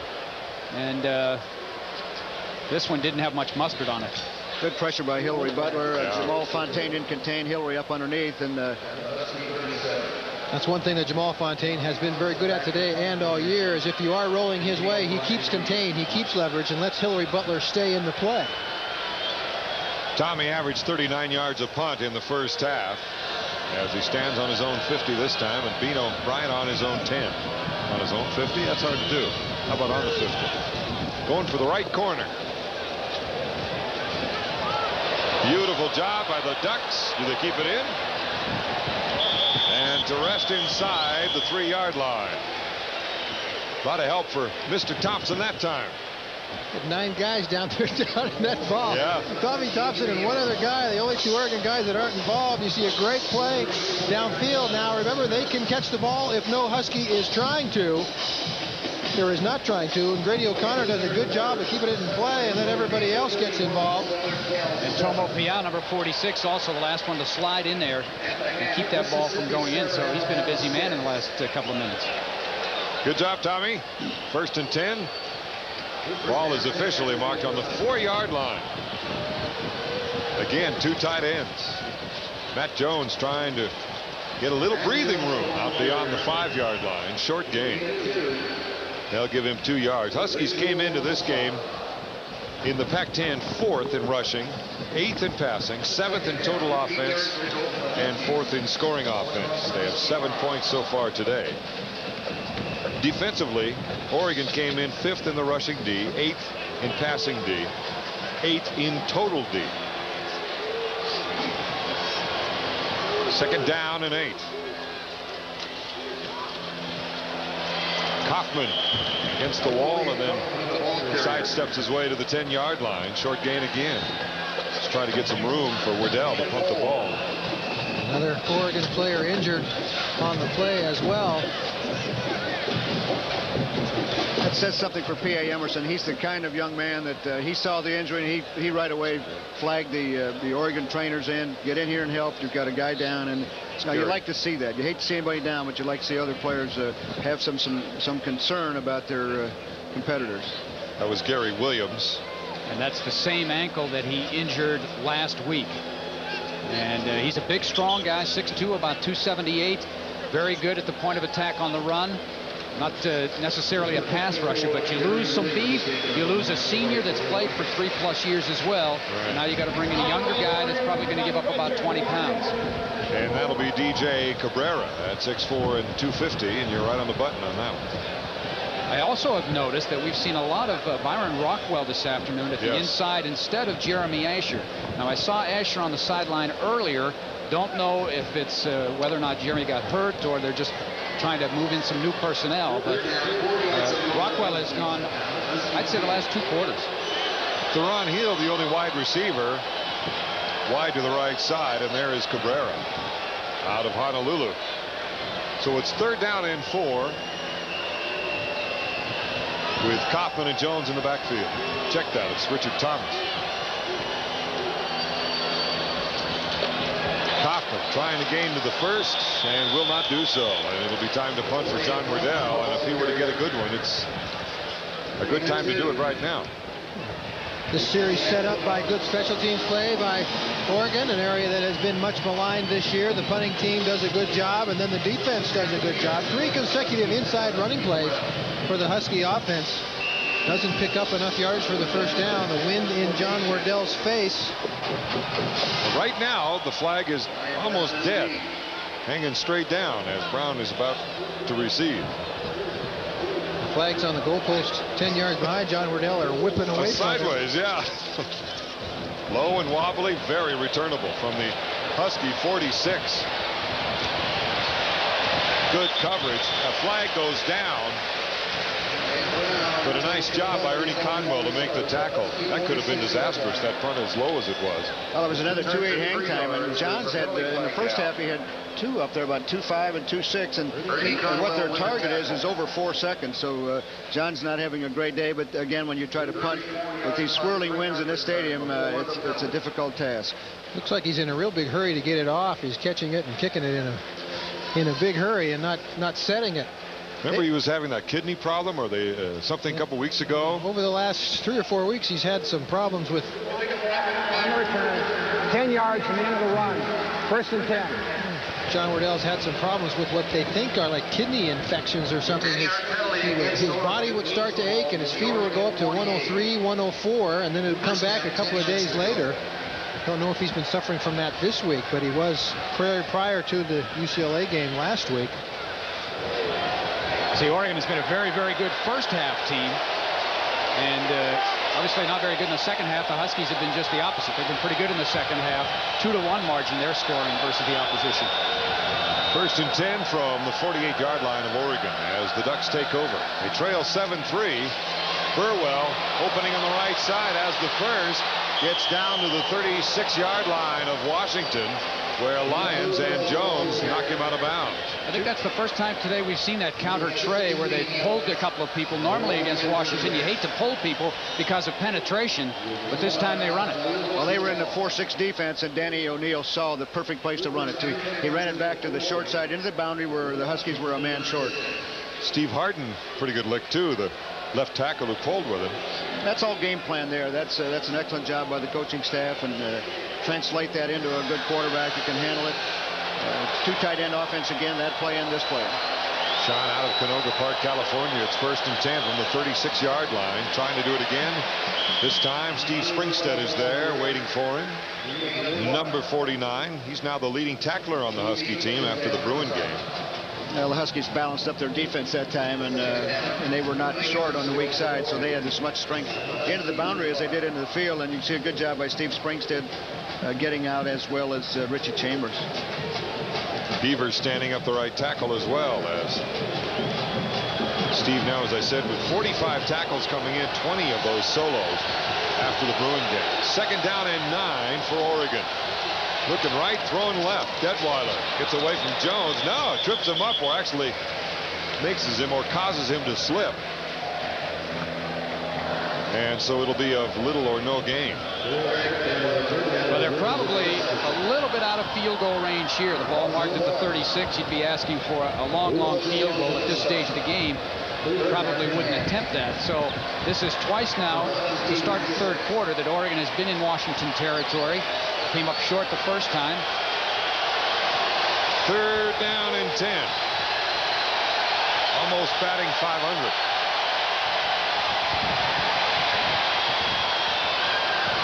It is good. Maybe short. Let's wait and see. McLemore, the receiver. They give him the forward progress to about the 27. And I think they're going to be about a yard short. I think you're right, and it's a big decision for Rich Brooks, a decision that he's already made. We're going to try for the 3. Good protection this time by Oregon as well. Danny O'Neill puts the ball in the perfect place, and a good job by McLemore to keep Lamar Lyons on his back and make the catch. You could say a lot of goods about that play. Good coverage, good throw, good catch. It just, you know, the guys are out there competing hard, and it's another, they made their plays. Another Oregon-Washington game, Timeout is being called by Oregon as Tommy Thompson will think about this one and line it up. We'll be back 8:51, 3rd quarter. Tying the other. 44-yard attempt. His longest this year at 39, but you know he is well within his range from 44. Almost straight away. And the wind pretty much behind his back, we think. And it's good. Plenty of leg. Huskies played safe there. They didn't have a rush. I think they were really concerned about a quick play and basically willing to give them the 3-pointer if they can make it. And indeed he can. Plenty of leg. Snap comes back, well handled. And very seldom will you see that, all those linebackers standing on a field goal. Thompson's now hit 5 of his last 6. That was his longest of the year. And we talked earlier about the fact what a weapon he was for Oregon. Last year, I think 3 times he was the Pac-10 Special Teams Player of the Week. Yes. Quite an honor for a kicker to get that many awards. And maybe he's a little more healthy now, and they certainly will need him down the stretch with big games coming up. You know, this is the first of 3 really important games against very good defenses for Oregon. They built up pretty good. Oh, jeez. Are they okay this year? Yeah, but I mean, Oregon has racked up some nice offensive numbers so far this year, and I don't want to demean the defenses they've played, but they're facing the best 3 defenses in the Pac-10 statistically this week, next week, and the week after with Washington, Washington State, and Arizona. The scoring drive itself, as you see, 5 plays, 25 yards, and he up just a couple of minutes as Tommy hits it from 44. Well, again, you can go back to that interception. It gave the Ducks good field position. They couldn't capitalize the first time, and they did the second. 8:46 remaining here in the 3rd quarter. Another good, tight Washington-Oregon football game. And you know that if you took the microphones and we just would shut up for a while, you'd hear some of the best popping and hitting that you'd get all year when these 2 meet. Hoffman from the 4. Up to the 20. Squirts in for another 5 yards to the 25-yard line. Blocked too early. The guys threw their blocks, and there was pretty good hang time on the kick, and the holes flowed up. There was a gigantic hole there at one time. Tommy Thompson's done a good job of hanging the ball up in the air and getting it over in the corner. And Damon Huard once again takes a Husky offense out onto the field, not that far off of their own goal line, ball at the 25-yard line. Seeing Steve Morton there. How's Miles Corrigan doing? He was able to come home, I believe, isn't he? Or fly him home? Or? Well, he was due to come home this weekend. Right. Released from the hospital on Wednesday. Tight end coach and had heart surgery, of course, down in California. Looking at a reverse. Nope. Kaufman keeps and only gets 2 yards out of it, as it was defended very nicely by Ernest Jones and the rest of the Oregon Ducks. Bjornsson in at flanker. Yeah. When you fake the reverse to Eric Bjornsson, boy, that makes you think about all sorts of things that they could have done. Yeah, play pass defense, number 1. And don't worry about the run. That's right. That's a play Oregon has run this year. Tristan McLemore has run the reverse from the receiver spot and has thrown the ball. Former high school quarterback. He's 1 of 3. Hit a 20-yarder. 2nd down and 8. Ooh, nice protection from behind. Maybe. Bandison still giving chase. He still gets him. Nice effort by Romeo Bandison. You see Damon landed right on the ball in his right ribs, right in the area that he has the injury. Yeah, he didn't have to do that either. He could have thrown it away. There's a duck down too. Excuse me, Don. I was thinking the same thing. It looks like he had time to try to find a receiver and made the decision a little bit early. Yeah, there are a lot of crossing patterns with the bootleg, and he had a couple of options there. I think he was confused. There's a replay. See, it's counter bootleg. See, he rolls out to the right, and he's got time to make the decision right there. Dump it to Matt Jones. And I think what happened is he got the wind knocked out of him. They're spending as much time lifting on his belt, trying to get some air in there, as they are looking at his rib cage. You can see he doesn't appear to be in a whole lot of pain. He's just trying to get his eyes from water. Boy, that's a scary feeling. The whole body back in sync again. I've had it happen to me too. Oh, you see the injured. That's Mark Slyman, backup defensive end. Looks like he has some kind of an ankle or foot problem there, the right side. See a lot of that nowadays with the artificial surfaces. Low cuts. Yep. Well, that and the feet. Yeah, that's true. But you know, the feet stick a little bit, and you turn an ankle. Yep. 3rd down and 8 yards to go for Washington now after the injuries, and of course Eric Bjornsson comes into the ball game at quarterback with a 9 for 25 track record passing so far this year.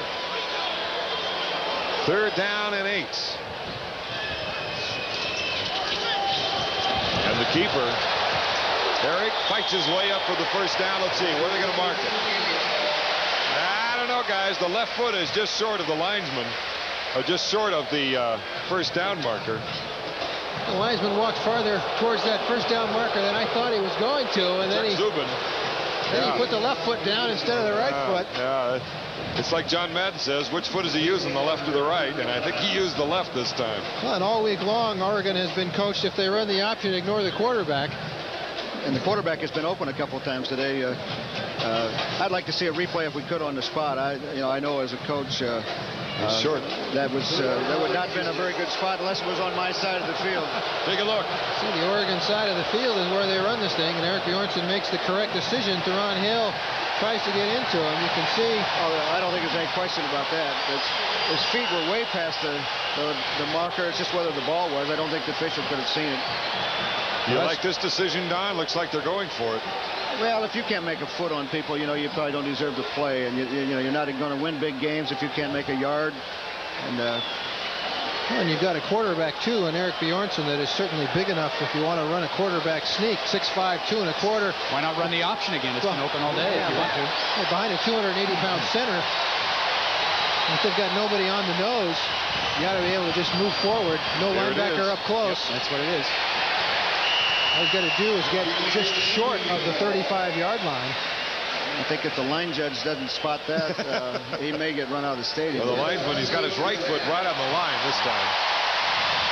It's just a matter of feet. They say it's a game of inches, but it's a game of feet. The official's foot. Jim Neville, you did your job, young man. The senior. I could get a first down behind Jim Neville. Bewig. Quit looking at me that way, same as Eric Bjornsson, though. Real cute, Chuck. Okay. 1st and 10 for the Huskies. Right on the 35-yard line. 7:17 to go, and here in the third. Looks like they checked off.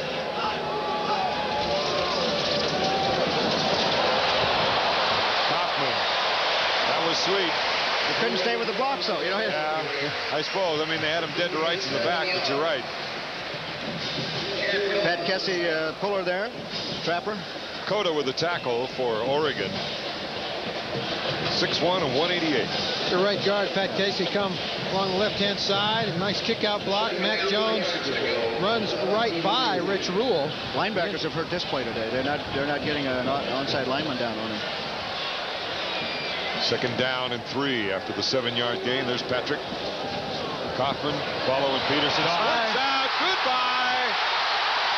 It'll be his longest play of the year. No flags. Touchdown, Washington. That's Peterson's job to go down there and make sure that he doesn't celebrate.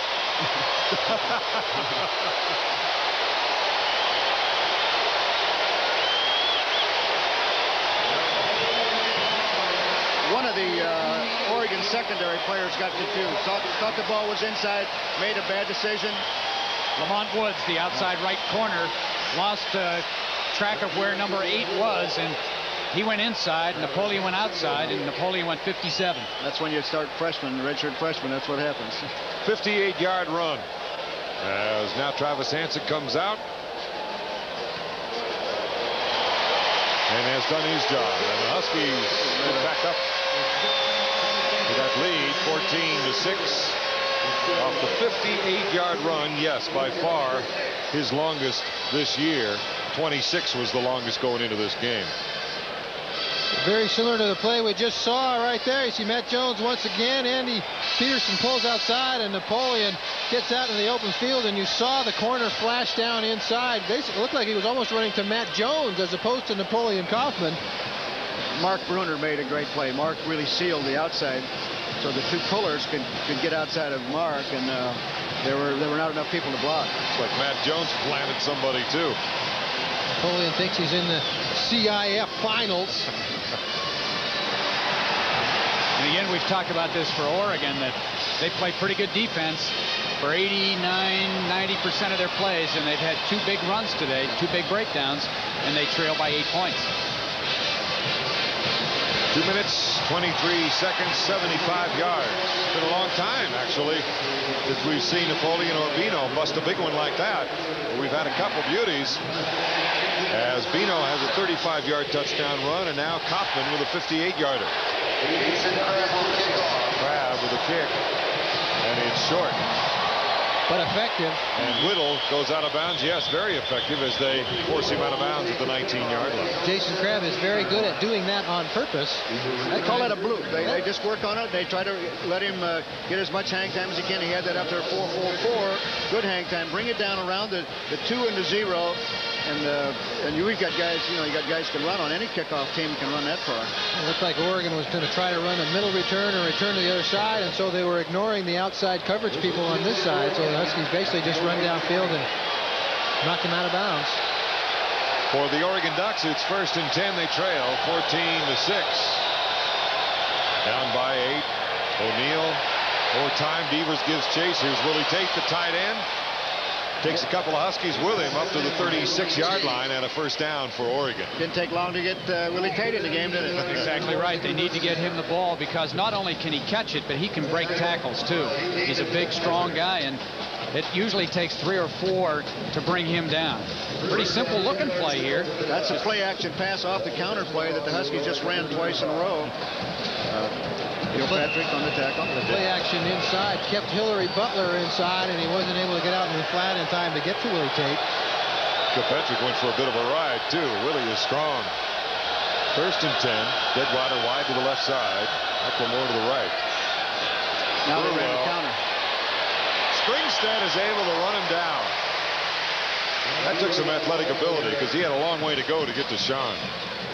That's the counter there. They ran the counter pass first and came back with the counter. You see the left guard, left tackle, number 63, pulling there. And this play is set up pretty well, but the speed inside makes the difference. If he doesn't make that tackle, that's a 10 or 15-yard. I didn't think Steve would get to it. They had a step on him, but Steve can run. The inside linebackers for the Huskies can run. Speed and strength right there. He had the speed to get there, and then the strength to haul him down with one hand from behind. 2nd down and 7. They only got 3 yards on the play by Burwell. Same formation with Detweiler to the left. Here comes the blitz with Malloy. Picked up nicely, and McLemore has the first down up to the 50. As David Kilpatrick, Josh Moore and company up there. Weak safety blitz. You saw Lawyer Malloy coming. The Ducks did a good job of picking him up. There he is, number 9. Sealed very well. Eric Barnes picked him up. Impressed. And Josh Moore was turned around again. Everybody stays in the block on this play. Only the 2 split people out running routes. Good adjustments by quarterback and receiver. Danny O'Neal has to do a 360 before he knows if the pass is caught. 1st and 10, ball right at midfield. 2 receivers to the left, McLemore and Tate. Looking to reverse, it is. Here comes Detweiler. Hillary Butler giving chase. Detweiler to the 40 and tripped up by David Kilpatrick. They get a first down. Oregon down to the 37 of Washington. Not bad for a guy with a bad ankle. Good call. Jamal Fontaine either went to sleep or was on an inside move because he's gone. Watch Jamal. He's the only guy back here that can get this stopped. And I have a feeling maybe Jamal might have been fooled on that. A good job by Willie Tate. He got a piece of 2 Huskies. This is a good drive for Oregon because Washington had just gotten momentum. The crowd's back into the game, and they've marched from their own 20. 1st and 10 in Husky territory. Ball on the 37-yard line with both receivers to the right side. Willie Tate coming to the left as he throws right over the middle. Hairston is there for the interception.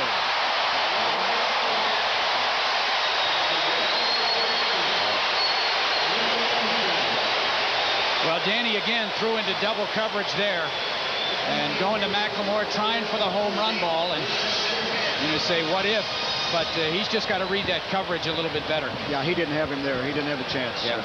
So 2 interceptions in the end zone for Washington and 1 at their own 5.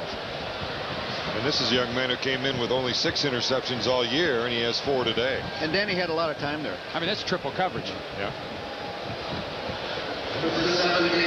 Talked about trying to get Willie Tate back in the game. They did on the 1 play. When Oregon gets the ball back, they might try to free Willie. Bada bing, bada boom.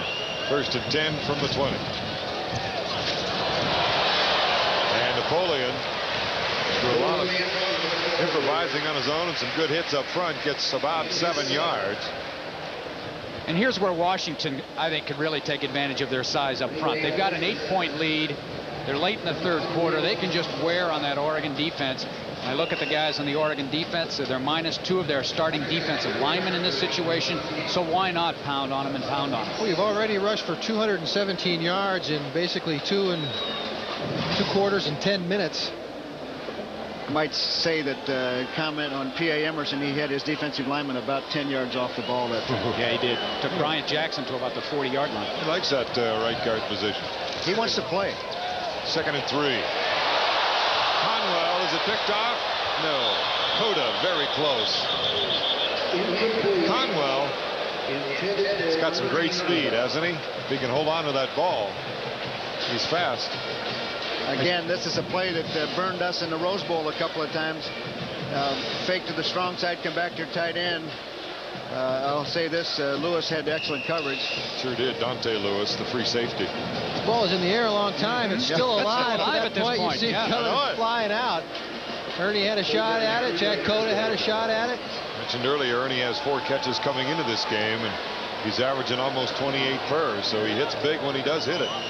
DJ McCarthy, the wide receiver on the right now on 3rd and 3. Kaufman trying to get a first, does, and is out of bounds at the 35-yard line. Dante Lewis again on the play defensively. Good individual ability on that play. Romeo Bandison with the penetration early. Kaufman gets off and gets it enough to get outside. Watch 97 come underneath here, but Napoleon Kaufman gets outside, and a nice block once again by Matt Jones to open up a snuff of a seam over the 100-yard mark. Huskies don't lose very often when Napoleon Kaufman gains over 100 yards. About 18, 19 straight, something like that now, when one of their running backs hits 100 in terms of victories. Kaufman slicing back against the grain where Ernest Jones meets up with him as he's up near the 40-yard line. About a 3-yard gain for him. So a good day for both running backs for the Huskies, Bill O'Brien and Kaufman. I'll make sure too and mention that Damon Huard is back in the game at quarterback. Got some air back in his lungs. One of the problems, Todd, is that you see 3 of the secondary guys are leading tacklers for the Ducks, and that's not a good sign. No. You were looking at 2nd down and 7. This quarter going fast. We're down to the 3-minute mark already. Kaufman again. Not much. Bandison stayed home very well. Closed down. And Massey got underneath the pulling guard there too, and that's a couple of times Oregon's tried to go underneath that block. They've missed a couple. Rich Rule has missed a couple coming inside there, but this time Massey, he's got the speed, and they missed him inside last week. Arizona State ran the ball pretty well. In fact, better than anybody has done against Oregon this year. Does he look familiar to you, Don? He's limping now too. Yeah, that's a guy. That's a guy. We'll get him. You've seen those headlights before, haven't you? Boy, that hurt, I tell you. Stop shaking. Stop shaking. It's all right. He's down there. You're up here. It's okay. 3rd down and 6. I'll bet it hurt. 3rd and 6 from right on the 40. And the shotgun. Kaufman trying to get him out in the open, let him do his thing. And he's got his first down to the 48-yard line. Eugene Jackson in on the tackle. Good job there by Napoleon Kaufman. He gets the ball in the open field on the throw from Huard and recognizes that I got 3 guys. I'm not going to out-juke 3 guys. I need a first down. I'm just going to go straight forward and hope I get it, and he does. Byron Rockwell also in on the tackle, the senior out of Davis, California. At linebacker. Minute 53. Clock going here in the 3rd.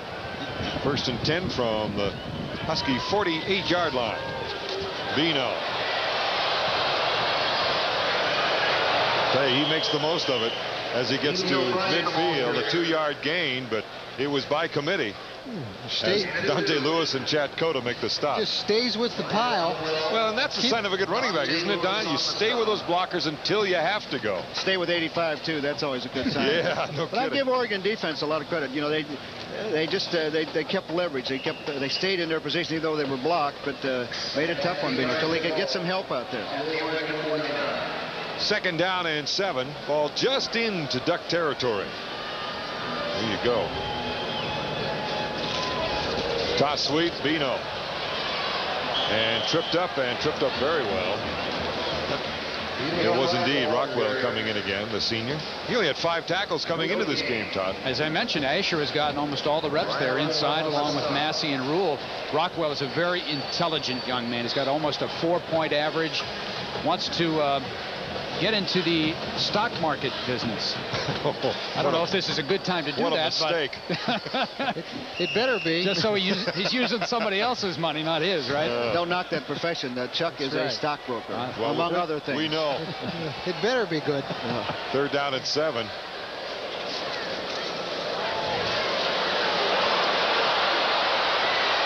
Not sure where he's going now. Tries to throw it underneath to get it to Theron Hill. Flag goes down. Vandison with a little extracurricular, maybe? Well, why do you throw a flag on that? That late, unless he... And he went right to the official. It was over by Theron Hill. There's no flag. There was an eligible receiver in the area. 4th down. Well, why didn't he see that before he threw the flag? Because he didn't see him. Under the mechanics of the referee, his responsibility is to throw it, and then the other officials help him on the play. But if you're Damon Heward, I don't think you want to even throw that ball. He's going to hold on to it. Not with this score, and it's a big game, close game. John Wardell getting back to punt, and Brian Brown. There he is for Oregon. Damon wanted to go to Mark Bruner that time, and the Duck linebackers were all over him. Wobbly punt. They get a good roll, and it looks like it's going to be an Oregon roll. Touched Leif Johnson right there, didn't it? So it'll go out of bounds at the 21-yard line. It'll be Oregon ball. As Leif Johnson, he's due for something special on special teams. He does usually at least once per week. In fact, right now, he's got 8 total tackles on special teams, 3 unassisted, and a fumble recovery. All of that coming on punt and kickoff coverage. Oregon hasn't had many opportunities to return punts. They've all hit the ground and rolled. So Leif's been taken out of the game. Danny O'Neill with 4 interceptions today. A rough one for him, but he's still in it. 1st and 10 from the 21-yard line, as this will be the last play of the 3rd quarter. Jamal Fontaine fooled again. Unless he's on a charge, he has no business in there. He's got the quarterback coming outside with the ball, and if they're running a fake the other side, he's not going to stop the play. Pass was to Josh Wilcox, the backup tight end to Willie Tate. Richie Chambers on the play defensively. End of the 3rd quarter. Huskies up by 8 and will return conference play. As they went in and, boy, had California dead to rights with that 30-point lead, and then lose it home to USC a week later. Keith Gilbertson felt the same thing, though, losing to Washington and then a week later getting spanked by Washington State up in Pullman without his starting quarterback. 1st and 10 on the 34-yard line for the Ducks as they trail by 8. And we begin the 4th. Fumble. Huskies have it. Was that Whittle? Yep. Boy, we talk about his lack of fumbling and ability to hold on, and I'm not sure he ever got it. I'm not sure he ever got it. I think you're right. Reggie Reeser on the recovery. He looks like just as the ball is handed to him, somebody gets either an arm in there or the exchange between he and O'Neill isn't good. Let's check. It was a late shift. He never got it. He either didn't. Never got it. He didn't either wrap it up or O'Neill didn't put it in right. Looked like it hit his right forearm, maybe. Sometimes being injured and not practicing much or playing much causes that also. 1st and 10 then for the Huskies after another turnover. Unofficially, that's 5 now. Matt Jones, and he's slowed down by Bandison, trying to go outside. The stiff arm doesn't quite work as Isaac Walker makes the stop. In the 3rd quarter, boy, the rushing is really going towards the Huskies now. And total yardage and the turnovers, that was indeed the 5th one. And the penalties, again, still a major part of the game. And Oregon has been averaging, you look at total yards, they've been averaging almost 440 yards a game. So Washington has done a good job. 2nd down and 7. Look out! Oh, my goodness. Merry Christmas, Isaac Walker, and he can't hold on. You talk about a sight-adjusted play, and they didn't sight the same thing. They might have sighted the same thing, but they certainly didn't adjust the same way. Wow. Woo! Theron was saying, boy, have I got me 6 going deep, and that cornerback out there said, I've got me 6 going the other way. You saw Damon look off to the left, and that was not supposed to be side adjusted if Damon's looking left. Wow. 3rd down and 7. This time receivers to the left side. Kaufman. That's a great play by Chad Cota, Wasn't it, staying though? home. He's supposed to stay on that hash mark, and that's right where he was. And Napoleon gave him a couple of hips left and right. And Cota did not bite. Nobody left. He was the guy. He was it. Had to stay behind it. Watch. they play fairly well blocked at the point of attack, but Chad Cota keeps everything on his inside shoulder. Good play, Chad Cota. So Nice. it's 4th and 2. You got a long field goal attempt here, which would give you more than a touchdown advantage. An indecision by Washington. They may want to go for it, not knowing if they can boot the ball that long. The decision has not been made yet. They're going to let the clock run down and take a timeout, but use up as much clock as they can. Huskies have called a timeout. By the way, Napoleon Kaufman, 17 carries, 128 yards. We'll be back. A little better day than it was when we started at 12:30 this afternoon. Don, this is when the head coach works for his pay. 4th and 2. There's 70,000 people that are going to second guess this. They all want him to go for it, but they also want him to make it. And what do your assistant coaches tell you? They don't say a word. You want some help, and the microphones are quiet. Nobody upstairs, nobody home. I like this call, though. I like this decision. It's a long field goal. Get what you can, maybe make it. Leave it there if you don't make it. They need 2 yards on 4th down. Jones and Kaufman in the backfield, 1 wide receiver, 2 tight ends. And Eric Bjornsson at quarterback gets the 1st down. Not a bad move either, putting him in at quarterback for the play. If you know you're going to run the option, put in the guy that can run the option. Alabama puts in David Palmer on a 2-point conversion play. The Huskies put in Eric Bjornsson. A good play fake inside to Matt Jones keeps the linebacker inside long enough for Eric Bjornsson to get to the corner and turn it. And again, you can see that the Oregon defense worked hard on stopping the tailback. There's no pitch there. And in that particular situation, it hurts them because it opens up a 3 or 4 yard seam. Jeff Sherman on that tackle, and interestingly enough, it is still Bjornsson at quarterback. Kaufman, oh my, pops his way through. Sherman gets him. He's just short of the 1st down to the 12.5 yard line. Stayed with the blockers there, Don. Give him credit. He stayed right with those big guys. Watch number 22, Matt Jones. Looks like he's got a number 8 tattooed on his back right here. Great job by Napoleon Kaufman. Got the right hand between the 2 and the 2. Good job by everybody else up front, keeping people off of him. Pete Pearson got 2 blocks. Give him credit. Big day, 136 yards. Better take his line out to dinner tonight. 2nd down and 3. Jones should have the 1st down, and it'll be 1st and goal for Washington. Come back to it now. You know, that's a companion play to the option, and make them stay at home. And Bjornsson staying in at quarterback throughout this series. This is good. Good experience for Eric. Well, his threat to run here brings an added dimension. I mean, Hewitt can run the option, but I mean, Bjornsson, with him in there, I think it's more of a threat to run. Yeah, a little difference in 40-yard dash time, about 4.5 to 4.8. I'll bet. And some sore ribs, 4 or 5 ribs, too. Eric's still in there. This is helpful after trying to struggle in that game against UCLA. Kaboom.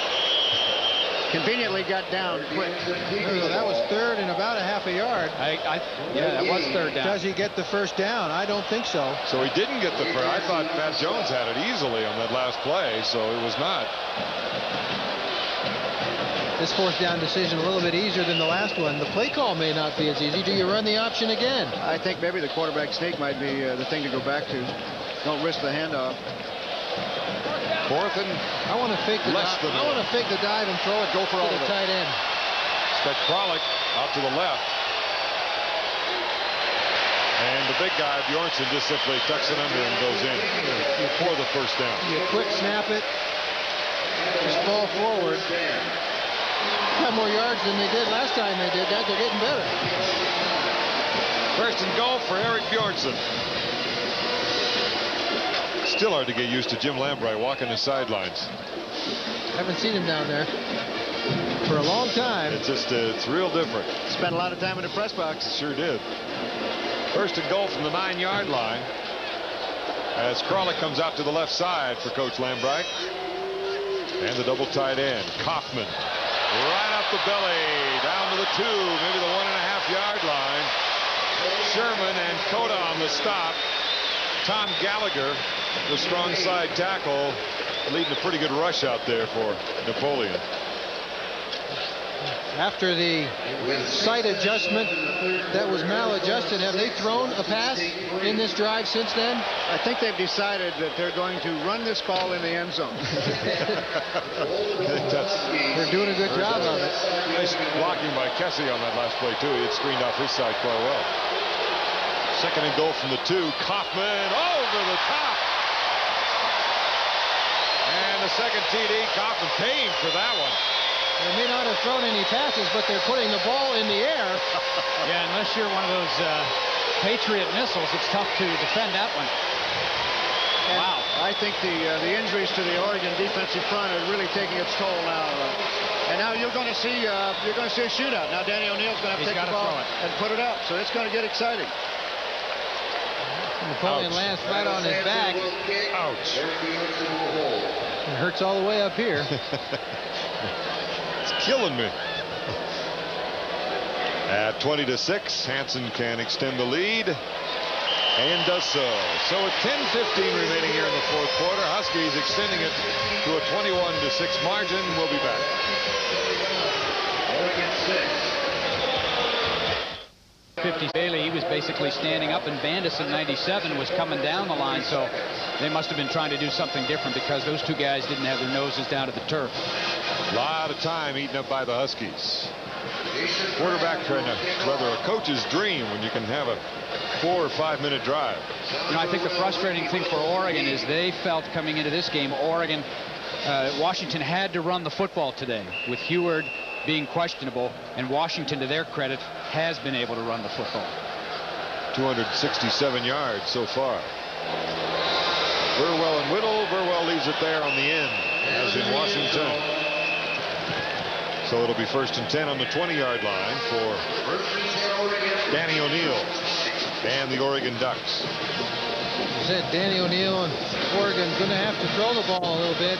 You're the defensive coordinator. Jim Lambright's still the defensive coordinator. You know they're going to throw it. Do you send more people anyway, but you've been susceptible to the big play when you do that? I mean, the decision he has to make is, do I go ahead and play soft to keep away from the big play, or do I send people because I know they're going to throw it? Coming in, I think they felt like they could handle the receivers, but we'll see. You know, they've got Willie Tate out here at the bottom. Play some wide receiver for him, big target. Detwiler is at the top of your screen. There's the pitch to Burwell. And Richie Chambers closing in well. Got some help from Reggie Reeser as well, who closed in extremely well. He had a good call, and I thought, but the Huskies went in too deep, so that meant that Reggie could come up quickly and support from the outside. The play blocked well from the inside, but with one linebacker out there, and Reggie Reeser a good job of forcing from the corner. Chambers can run. He got out there. Good shape. Good speed. I didn't know they raised kids that could run that fast from Lake Stevens. They had to get to the dock because the boat was leaving to go water skiing, And Don. that's in Snohomish County. Snohomish County. 2nd down and 9. Good. O'Neal still looks and finally has to go out of bounds. Now we might have a penalty here. Let's see. No? They usually get that one called. Yeah, I'm amazed they didn't call it. Especially on the Oregon sideline, but you don't see any. Rich Brooks, surprised, isn't DeMarco. about halfway up the whistle on one of those officials. I believe that was that Cedric White or DeMarco Farr that. That was DeMarco. DeMarco. You see Demetrius Devers here. This ran Oh, Mr. Burwell. Burwell will get credit. He made the block and got him out of the play. See, DeMarco Farr continues to pursue, and right here, I think everybody's just. Oh my! I can't believe they didn't call I think it. maybe he was trying to. It looked a little better on the play replay than it did. Looked like maybe he was trying to back off a little. That's what the officials look for. No touchdowns, 4 interceptions coming into the game. He had almost a 4-to-1 ratio the other way. USC's been the nemesis for Danny in the past. He's really struggling today. 3rd and 7. Pressure, DeMarco Farr. Flag goes down in the backfield. Iwaliko also took a look at him. And more than likely, as Demetrius Devers gets him out of bounds, it'll be a hold on the Ducks. Wait and see. There's pressure in the middle from DeMarco Farr. flushes the bird. Yeah, but see if O'Neill could have stepped up into the pocket here. Maybe not. No, they had a good twist there. Iwaliko was he coming stayed at up. home. Yeah. Demetrius Jeevers comes very close to getting another flag in almost the exact place. The official right on the play does not throw the flag. So Tommy Thompson will come out in front, and Bino Bryant. Holding on the offense. Decline. 4th down. Pat Flood's getting hoarse. He's worked hard today. Bino Bryant will be back to receive. DeMarco, 8th in the conference in tackles for loss. He had 10 coming in, with 4 sacks to go along, as Tommy is back on his 4-yard line. Bino only 34 yards back. He's not counting on a big punt from Tommy Thompson. Playing the wind, Going too. into the wind, yeah. Short punt. He's got a shot. Trying to get that opening gate. Oh, my goodness, what a great tackle by Cota. He'd still be running. Well, this week, Oregon has put a lot of their first-teamers on the special teams, and Chad Cota is one of those guys. Ernest Jones was also in there. 32-yard punt, 14-yard return on this. But what a play by your pal Cota. He takes care of the blocker, makes the tackle. I mean, you can't ask for anything more. There are a lot of guys in this league that would not have made that play. Right. Yeah, that would have been a touchdown against some other teams. Cota, as I said earlier, the Pac-10 Player of the Week for his hard work against Arizona State last week. Eric Bjornsson stays at quarterback. 1st and 10. Wise move when you've got the lead and you've got a banged-up quarterback starter. Bjornsson showing some of the speed he's got to get away from Ernest Jones. And Jones came in with his 6 sacks and leading the Ducks this year. I think that would have been a sack if Damon had been in there. Oh, I think so too. That kind of acceleration to get out of trouble. A change of pace on 1st down also. We saw that virtually all of that last drive was running plays. This time they come out and say, well, we wanted you to think we were going to run it the rest of the game, but we might throw it a time or two. I guess the point I was trying to make, this is really helpful for Eric because he had to go into that UCLA game so suddenly. It's such a critical time. It was really tough on him, and good pressure by UCLA. Bino carries down near the 30-yard line. Rich Rule had his hands wrapped around Bino's leg for the tackle. Clock continues to roll. 8:50, 8:49 here in the 4th quarter. As, my goodness, folks, the sun is out. Hard to believe. It always comes out at homecoming. Oregon defensively now has 4 players in there on the field now that were starters in the first game. Just 4. Amazing. Yeah. Had Jeremy Asher been hurt at all coming into this game? No. 3rd down and 3. Here's the pitch to Bino. Well played. Coming up very well was, again, Jeff Sherman. Sherman was the leading tackler in the first half with 8, and he's got at least that many again here in the second half. The loss on the play also makes that field goal attempt, if they tear it, now they're going to punt. Going to punt the ball from the 32-yard line. It'll be a 49-yard field goal with the wind at his back. This is basically not a vote of confidence in Travis Hansen. Bino had 70 yards in that first half, and that'll take away from his net. I want to see a field goal attempt. I'm disappointed. You must have been a place kicker, Chuck. Wardell trying to add to his collection of a half dozen inside the 10 to come to rest, but not this time. I think Jim was trying to pin them back there, Chuck. Felt like he maybe had enough points. I guess. Plus, if you get a field goal block, you know, a lot of times it goes the other way in the end zone. This is great. Keep going, Coach. You're on a roll. I remember in situations like that, I go and say, doesn't he want any points? Doesn't he want any points? I say, Chuck, get back in. Keep your leg warm. We'll get to you later. We need an extra point, huh? 1st and 10 for Danny O'Neill. He's got 7.5 minutes to go. Little, and my goodness. Justin Thomas finally made a play that I sure think did. he's capable of making. That's a good job by Justin. Justin, the sophomore from Ferris High School, as we mentioned, over in Spokane, up on South Hill. People from Spokane know where that is. It's a good job of shedding a block and just coming right upfield. Whittle was the man who impressed me more than any other Duck in the game last year against Washington.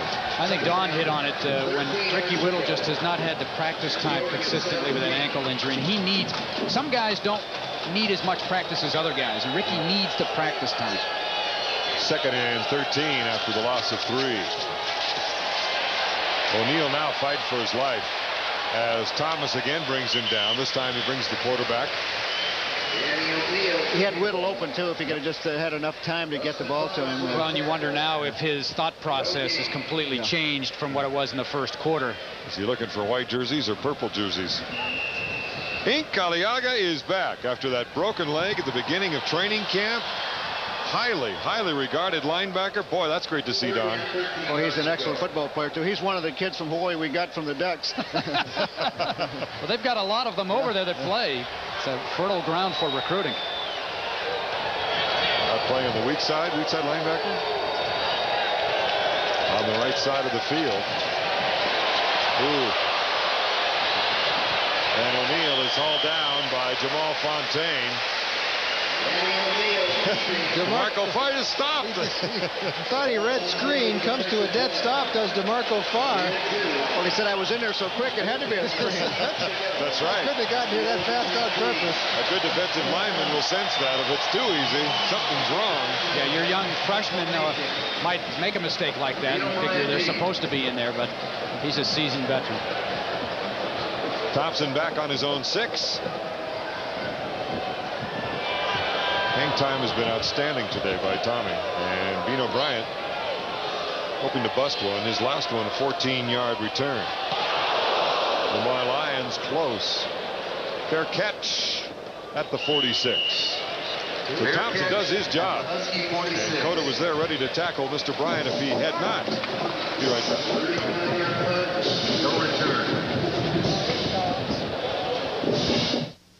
Washington. Bjorkson still at quarterback, going to Mark Bruner, his tight end. A little bit behind him as he was defended by Rich Rule. Trying to get the ball to Mark, bring him into the game, give him a little work. A lot of regulars still in there. First unit on offense on the line. Peterson, and Neville, Patrick Kessie. Kessie, a big man. Gallagher there still. They're all big. Yeah, relatively speaking and literally. We've got 3 of the 5 offensive line starters over 3 bills. 2nd down and 10, and they've blocked well today. There's the pass. Is that Kralik? Boy, I'll tell you, Joe with a great catch. Isaac Walker with a solid hit. And Joe's taking his share of hits this year. Joe takes them every day in practice, even here in sweats. He'll go down there and fall and run into the bench, and he'll concentrate on football. He wants to catch every ball that's thrown to him. And you see the arm strength of Eric Bjornsson and the tackling strength of Isaac Walker. He's had a good game quite today. the hitter. He's had some licks. And he's playing with a neck that's been a problem for him. Jim Lambright with an attaboy to him. Good hit by Walker. It'll be 3rd down and 3.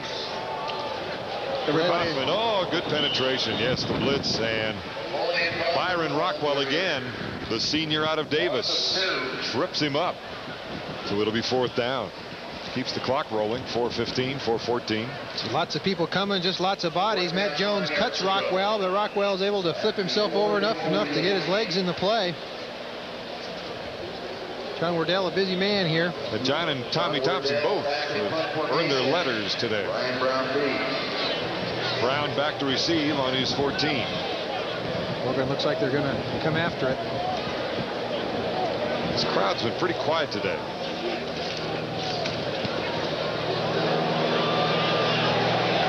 Brown from his 11. Ernie Conwell forcing him to go inside, and number 57, John Fiala with a tackle. There he is. Fiala, the redshirt freshman out of Lake Washington High School and Bellevue. 3:39 here in the 4th quarter. You Husky fans will want to tune in Thursday evening for the latest edition of Husky Profile, but much more. Isn't it amazing how they can preserve film now, those things that they can do to keep those films alive from way back when in Don James's first year. That's right. Sean Burwell carrying on the last play. Hank Galiaga got the tackle. They say one of the good things about him are his instincts, that he is able to sniff out a play extremely well as a linebacker. 2nd and 3. Then has the ability to get there once he smells it. Hope that leg is healthy. Tate again. That's 2 of those. Virtually the same play where he's by the first down marker and is conscious of making sure he gets the first down and lets the ball get through his hands. Richie Chambers, a good job getting out on Mr. Tate. Footsteps this time by Richie. Last time it was Reggie Reeser. Usually footsteps don't bother Willie. He's always been sure-handed, but no matter how good you are, you're going to have days where it doesn't go right for you. How many wet games does Oregon have? I know it rained last week at ASU. That was it. That's it. Yeah, it's been pretty nice this year. Actually, the rain stopped pretty well once the game started. Track's even almost dry. Thomas can't get him. Giving chase, gets a couple of breaks. Still going. Well, Steve Martin looked like he wanted to carry him to the goal line. I thought he was going to. Justin Thomas finally with a tackle. That was impressive. Very impressive. That was a lot of purple guys that had a shot at Danny O'Neill. He not only escapes but gets enough yardage for first down. Oregon continues in the hurry-up offense, but there's Mikey Waliko, Cedric White, 3 guys. David Ritchie, Galiaga, Steve Springstead. Move on Springstead. Steve Harden tucks him under his arm, does a good job. Good quarterback leverage there. 1st and 10. Interception as it goes to Russell Hairston, his 2nd today. Well, when you're trying to make big plays, when you're down by 2 scores and less than 3 minutes to go in the ball game, sometimes you do things you wouldn't ordinarily do. Throw balls places you probably shouldn't. Russell Hairston feels good about number 2 today. Danny O'Neill has time to do what he wants to do, but he either overthrew Ricketts or underthrew McLemore. I'm not sure which. Yeah, you don't want to, no guesswork on flat passes. No. You know, you're either there or you're not. You might work down the field in the deep routes, but boy, not in the flat. Graziani, the backup quarterback, we may see him here in the last few minutes. We'll wait and find out. 1st and 10. Huskies still throwing the ball as McCarthy gets his first reception today. DJ, who had the touchdown catch against UCLA last week, comes to Hart. This man's about 6'8".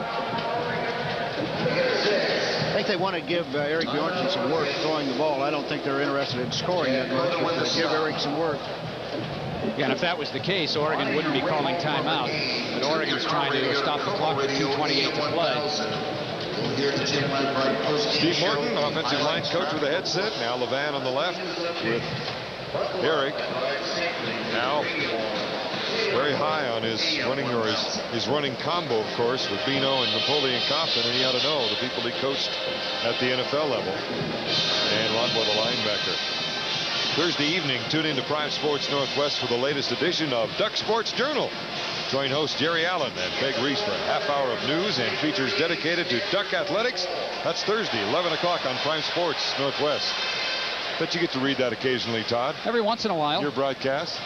We should mention that when the Huskies now go down to Corvallis to play Oregon State, Jimmy Jones will be the host play-by announcer. And probably have a committee of 4 or 5 or 6 people in the booth for that one too. But well, he'll take over, and I'll stay home and watch the game on TV. I'm staying home also with you, Don. Are you? Yes. Let's go golfing. I'm for it. Okay. 2nd down and 4. Leon Neal gets a carry as the flag drops on the line of scrimmage. With 2:23 to go. That'll drive coaches nuts when your nose tackle, nose guard, right over the ball, jumps offside. I think that's his kind of responsibility to watch the ball. Yeah, kid, you're not supposed to go on sounds. Just look at that little pigskin. Yeah. Side on the defense. First down. The 5 interceptions by O'Neill today is not a school record, by the way. The school record is 6, set by a pretty good football player, George Shaw, against the Huskies back in 1952. George Shaw, one of the all-time great Oregon quarterbacks. So even those guys have bad days, and that guy had a great day. Yeah, Mr. Nelson and I, we correct ourselves. That's 3 interceptions for Hairston today. 1st and 10. Bjornsson. Looking to pass all the way. Oh, with a near catch anyway by Janowski. Dave almost got the fingers wrapped around it. He was defended by Jeff Sherman. He almost caught the back of the ball there. He has excellent hands for a young receiver. Great. 2nd down and 10. Bjornsson, they give him time as they roll out. Not enough time. Now he's got a lot of room. Looks for a block. Gets away from one man. The blocker, a flag rather, back in the backfield of all places. As Bjornsson shows some savvy getting down to the 19-yard line. Brian Collins on the tackle, but it's a clip on the dog. Two things about this clip. One, it must have been really late, and one, it must have been well off the ball because the flags came down well, and it must have been very obvious as well. Flag thrown way over here when Erik Bjornsson is way over there. You see the clip right there on 56. That's what they're going to call because that's where the flags ended up. Gallagher getting the chance. This is tough on offensive linemen. Oh, yeah. You don't know where the quarterback is. Defensive guys can see him. Yeah. The only way you can get away with the clip is if you maintain contact and the defender turns his back, then you're okay. Otherwise. Is the penalty walked off from the point of the infraction? Because it must be. Because they've got first and more than 25. They just backed up about 30 yards. Well, they should be able to run 1:49 off the clock now. They've got 3 plays and about 53 yards to go. Oregon with 1 timeout left probably won't use it. Janowski and McCarthy are the wide receivers here, and the latter going. And Leif Johnson is the fullback. There's the pitch to Neal. Gets a lead block by Leif Johnson. Tries to stay in bounds and is absolutely tattooed. Leon Neal, the ball carrier. As Leon Neal carried. And we think it was Collins with a hit. Yes, Brian Collins, the strong safety out of Los Angeles. Was Rich Brooks anywhere near that? The check off by Erik Bjornsson gets the ball. A great block by Leif Johnson. Then an accidental block like Leif Johnson. Oh, look at all those guys on the sideline. And then be on your toes. That looks like bowling alley number 7 down at the 1st Street in Maine. Leon Neal at the Tyee Bowl. 3rd down and 13. Remember the penalty, the clipping penalty. That's why it's still 3rd and 13 after the long run. Wrapped up from behind. Yes. Where's the ball? The ball. I can't find on. it. Yeah. Bandison is the one who got in there and caused fits for Bjornsson. And all of a sudden there was no football. And it'll be Oregon ball here with 1.5 minutes to go. Well, maybe Danny O'Neill can tie that record. Spoken like a true Husky, huh? Well, with the games these two teams have played against California, nothing's totally out of the realm of possibility, but good effort by Bandison. He spun out. There it is. And got around him, and Bjornsson lost, and then nobody can find it. Nobody Look even at that. laid there for. Nobody even knows they're supposed to find it. And then Everybody saw it. Bandison limped out the last time. You say he has a sore shoulder. Now he shoulder, limped off yeah. the field the last series. Tough guy.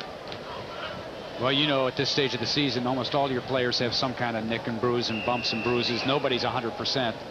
If you're not hurt, you're not playing You're not hard. playing, that's right. Yeah. 1 minute and 30 to go. 21-6 on a late Sunday night. As you watch this broadcast, or Monday night with Oregon's broadcast, Willie Tate with a reception, and he's stopped by Ink Aliaga up at the 45-yard line. Flag is down in the backfield. Valuable time for Aliaga. It's a late hit or a hold, one or the other. Back where O'Neill passed. Roughing the passer on the defense. Tack on 15 yards. Automatic first down. you think that might come up in the meeting, that maybe that wasn't the smartest play to make?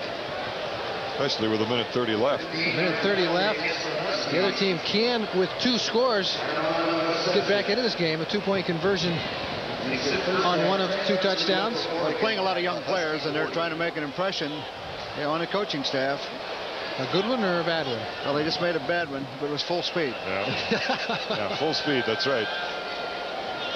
1st and 10, trying to set up a screen. Here's Burwell. Gets a couple of good blocks inside the 30, and Josh Moore is there, along with Aliaga. Aliaga comes into the ball game, and we've mentioned him at least 3 times on 3 plays. I was going to say it might be time for some of the first teamers to come back in just to settle things down a little. Maybe not all your guys, but I don't think they want to give up a score. No. Not with 1:09 to go. You're right. And you do see some more familiar numbers. O'Neal fumbles out of bounds as Scott Greenlaw got the hit. Scott always does those little things so well. Oh, he's a solid young man, solid player, good special teams player. Works hard, got faster this year. There you see him come up. Good leverage. Ricketts, the receiver, and Greenlaw had that interception against, was it California? No, I was trying to think, San Jose State. And they were trying to isolate the young man, and he didn't do a good job against Garcia, the quarterback for the Spartans. Came up with a pick. 2nd down and 3. Burwell trying to get the first, and in the meantime the clock keeps going. Stops now. Huskies in no hurry to get off the pile. Oregon calls their final timeout with 53 seconds to go. I don't think he got first down yardage. Well, you get a quick touchdown, go for 2, you get it. Now it's 14 to 21-14. Onside kick, go for 2 again. Not a lot of scoring today, but here's what happened. A 22-yard field goal for Tommy Thompson to open things up, and a 3-0 lead. At halftime, it was 7-3 after Bino Bryant's 35-yard touchdown run. Thompson with a 44-yarder moved the Ducks within 1 point, and then a 58-yard run by Napoleon Kaufman extended the lead 14-6. And then finally Kaufman with his second, this time leaping over the pile for a 21-6 lead. 1-yard run, and we're here now with 53 seconds to go in the ball game and a 21-6 lead. Jim Lambright talking it over with his defense, and I would imagine with some eyebrows that are pretty low to the eyeballs, if you know what I mean. Pretty serious. It's down here for those youngsters a chance to make some plays that can make a difference. It's a gutsy call on Jim's part. I think I'd rather be talking to my first team defense right here because of the potential of scoring, and as we've talked about, to go for 2, the onside kick. This program is authorized under television rights granted by the University of Washington. Any publication, reproduction, rebroadcast, or the use of the pictures, descriptions of accounts of this game without the express written consent of Prime Sports Northwest is prohibited. 3rd down and 1 for Oregon. 2 receivers to the left with Ricketts to the right. Looks to the right, intercepted. Was that Aliaga? J.J. Franklin. Okay, J.J. got it. Just coming in, Hansen rather. That must have been what Lambright told him in the huddle over there. Let's tip it and get an interception. Go for a the redshirt freshman from Kent and Kentwood High School. And that's a mighty big pick. Number 6, 7th turnover of the day, and you're not going to win many games, as the Huskies know from the last 2 weeks, when you turn it over 7 times. And the 6th pick for O'Neal, because that will go down as an interception. Oh, sure. Yeah, Danny's got to throw it, and it was tipped. But J.J. Hansen did an excellent job hanging on to the football. It's a big one, 6 feet and 225. And that's about all you can do at this point, is say, let's get on to the next week. 13, Ted Stark at 1st and 10, and they'll try to eat up the clock now. As Ted Stark's at quarterback. Leif Johnson, the ball carrier. And Leif Johnson carrying. And that is Leif's first rush of the year. Technically, hasn't carried the ball. Caught a pass for a touchdown. Yep. I'll tell you, Brian Collins made a couple of hits today. He is a physical player. That's what they like about him. He just is a young guy that needs to learn where to be on certain plays. And when he learns to do that, he's going to be a force. Just needs to know who to hit. Yeah. Stark, the Medford, Oregon product, coming up behind team captain Jim Novell at center, and he'll have one more snap of the ball.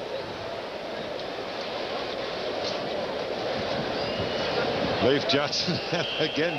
Collins comes in to leave his mark, and the game is over. And Jim Lambright's Washington Huskies are at 5-2, coming back after the loss to UCLA to get an impressive win over Oregon, the team with the #1 total offense in the conference, and doing very well at limiting it to 294 yards, 96 rushing, 198 passing, and 399 total yards for Lambright's offense.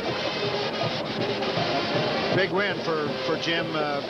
You play the Northwest rival games. They're just starting to get that series going, and of course Jim's been involved in these 20-plus years. He knows the meaning, and their big games are important games.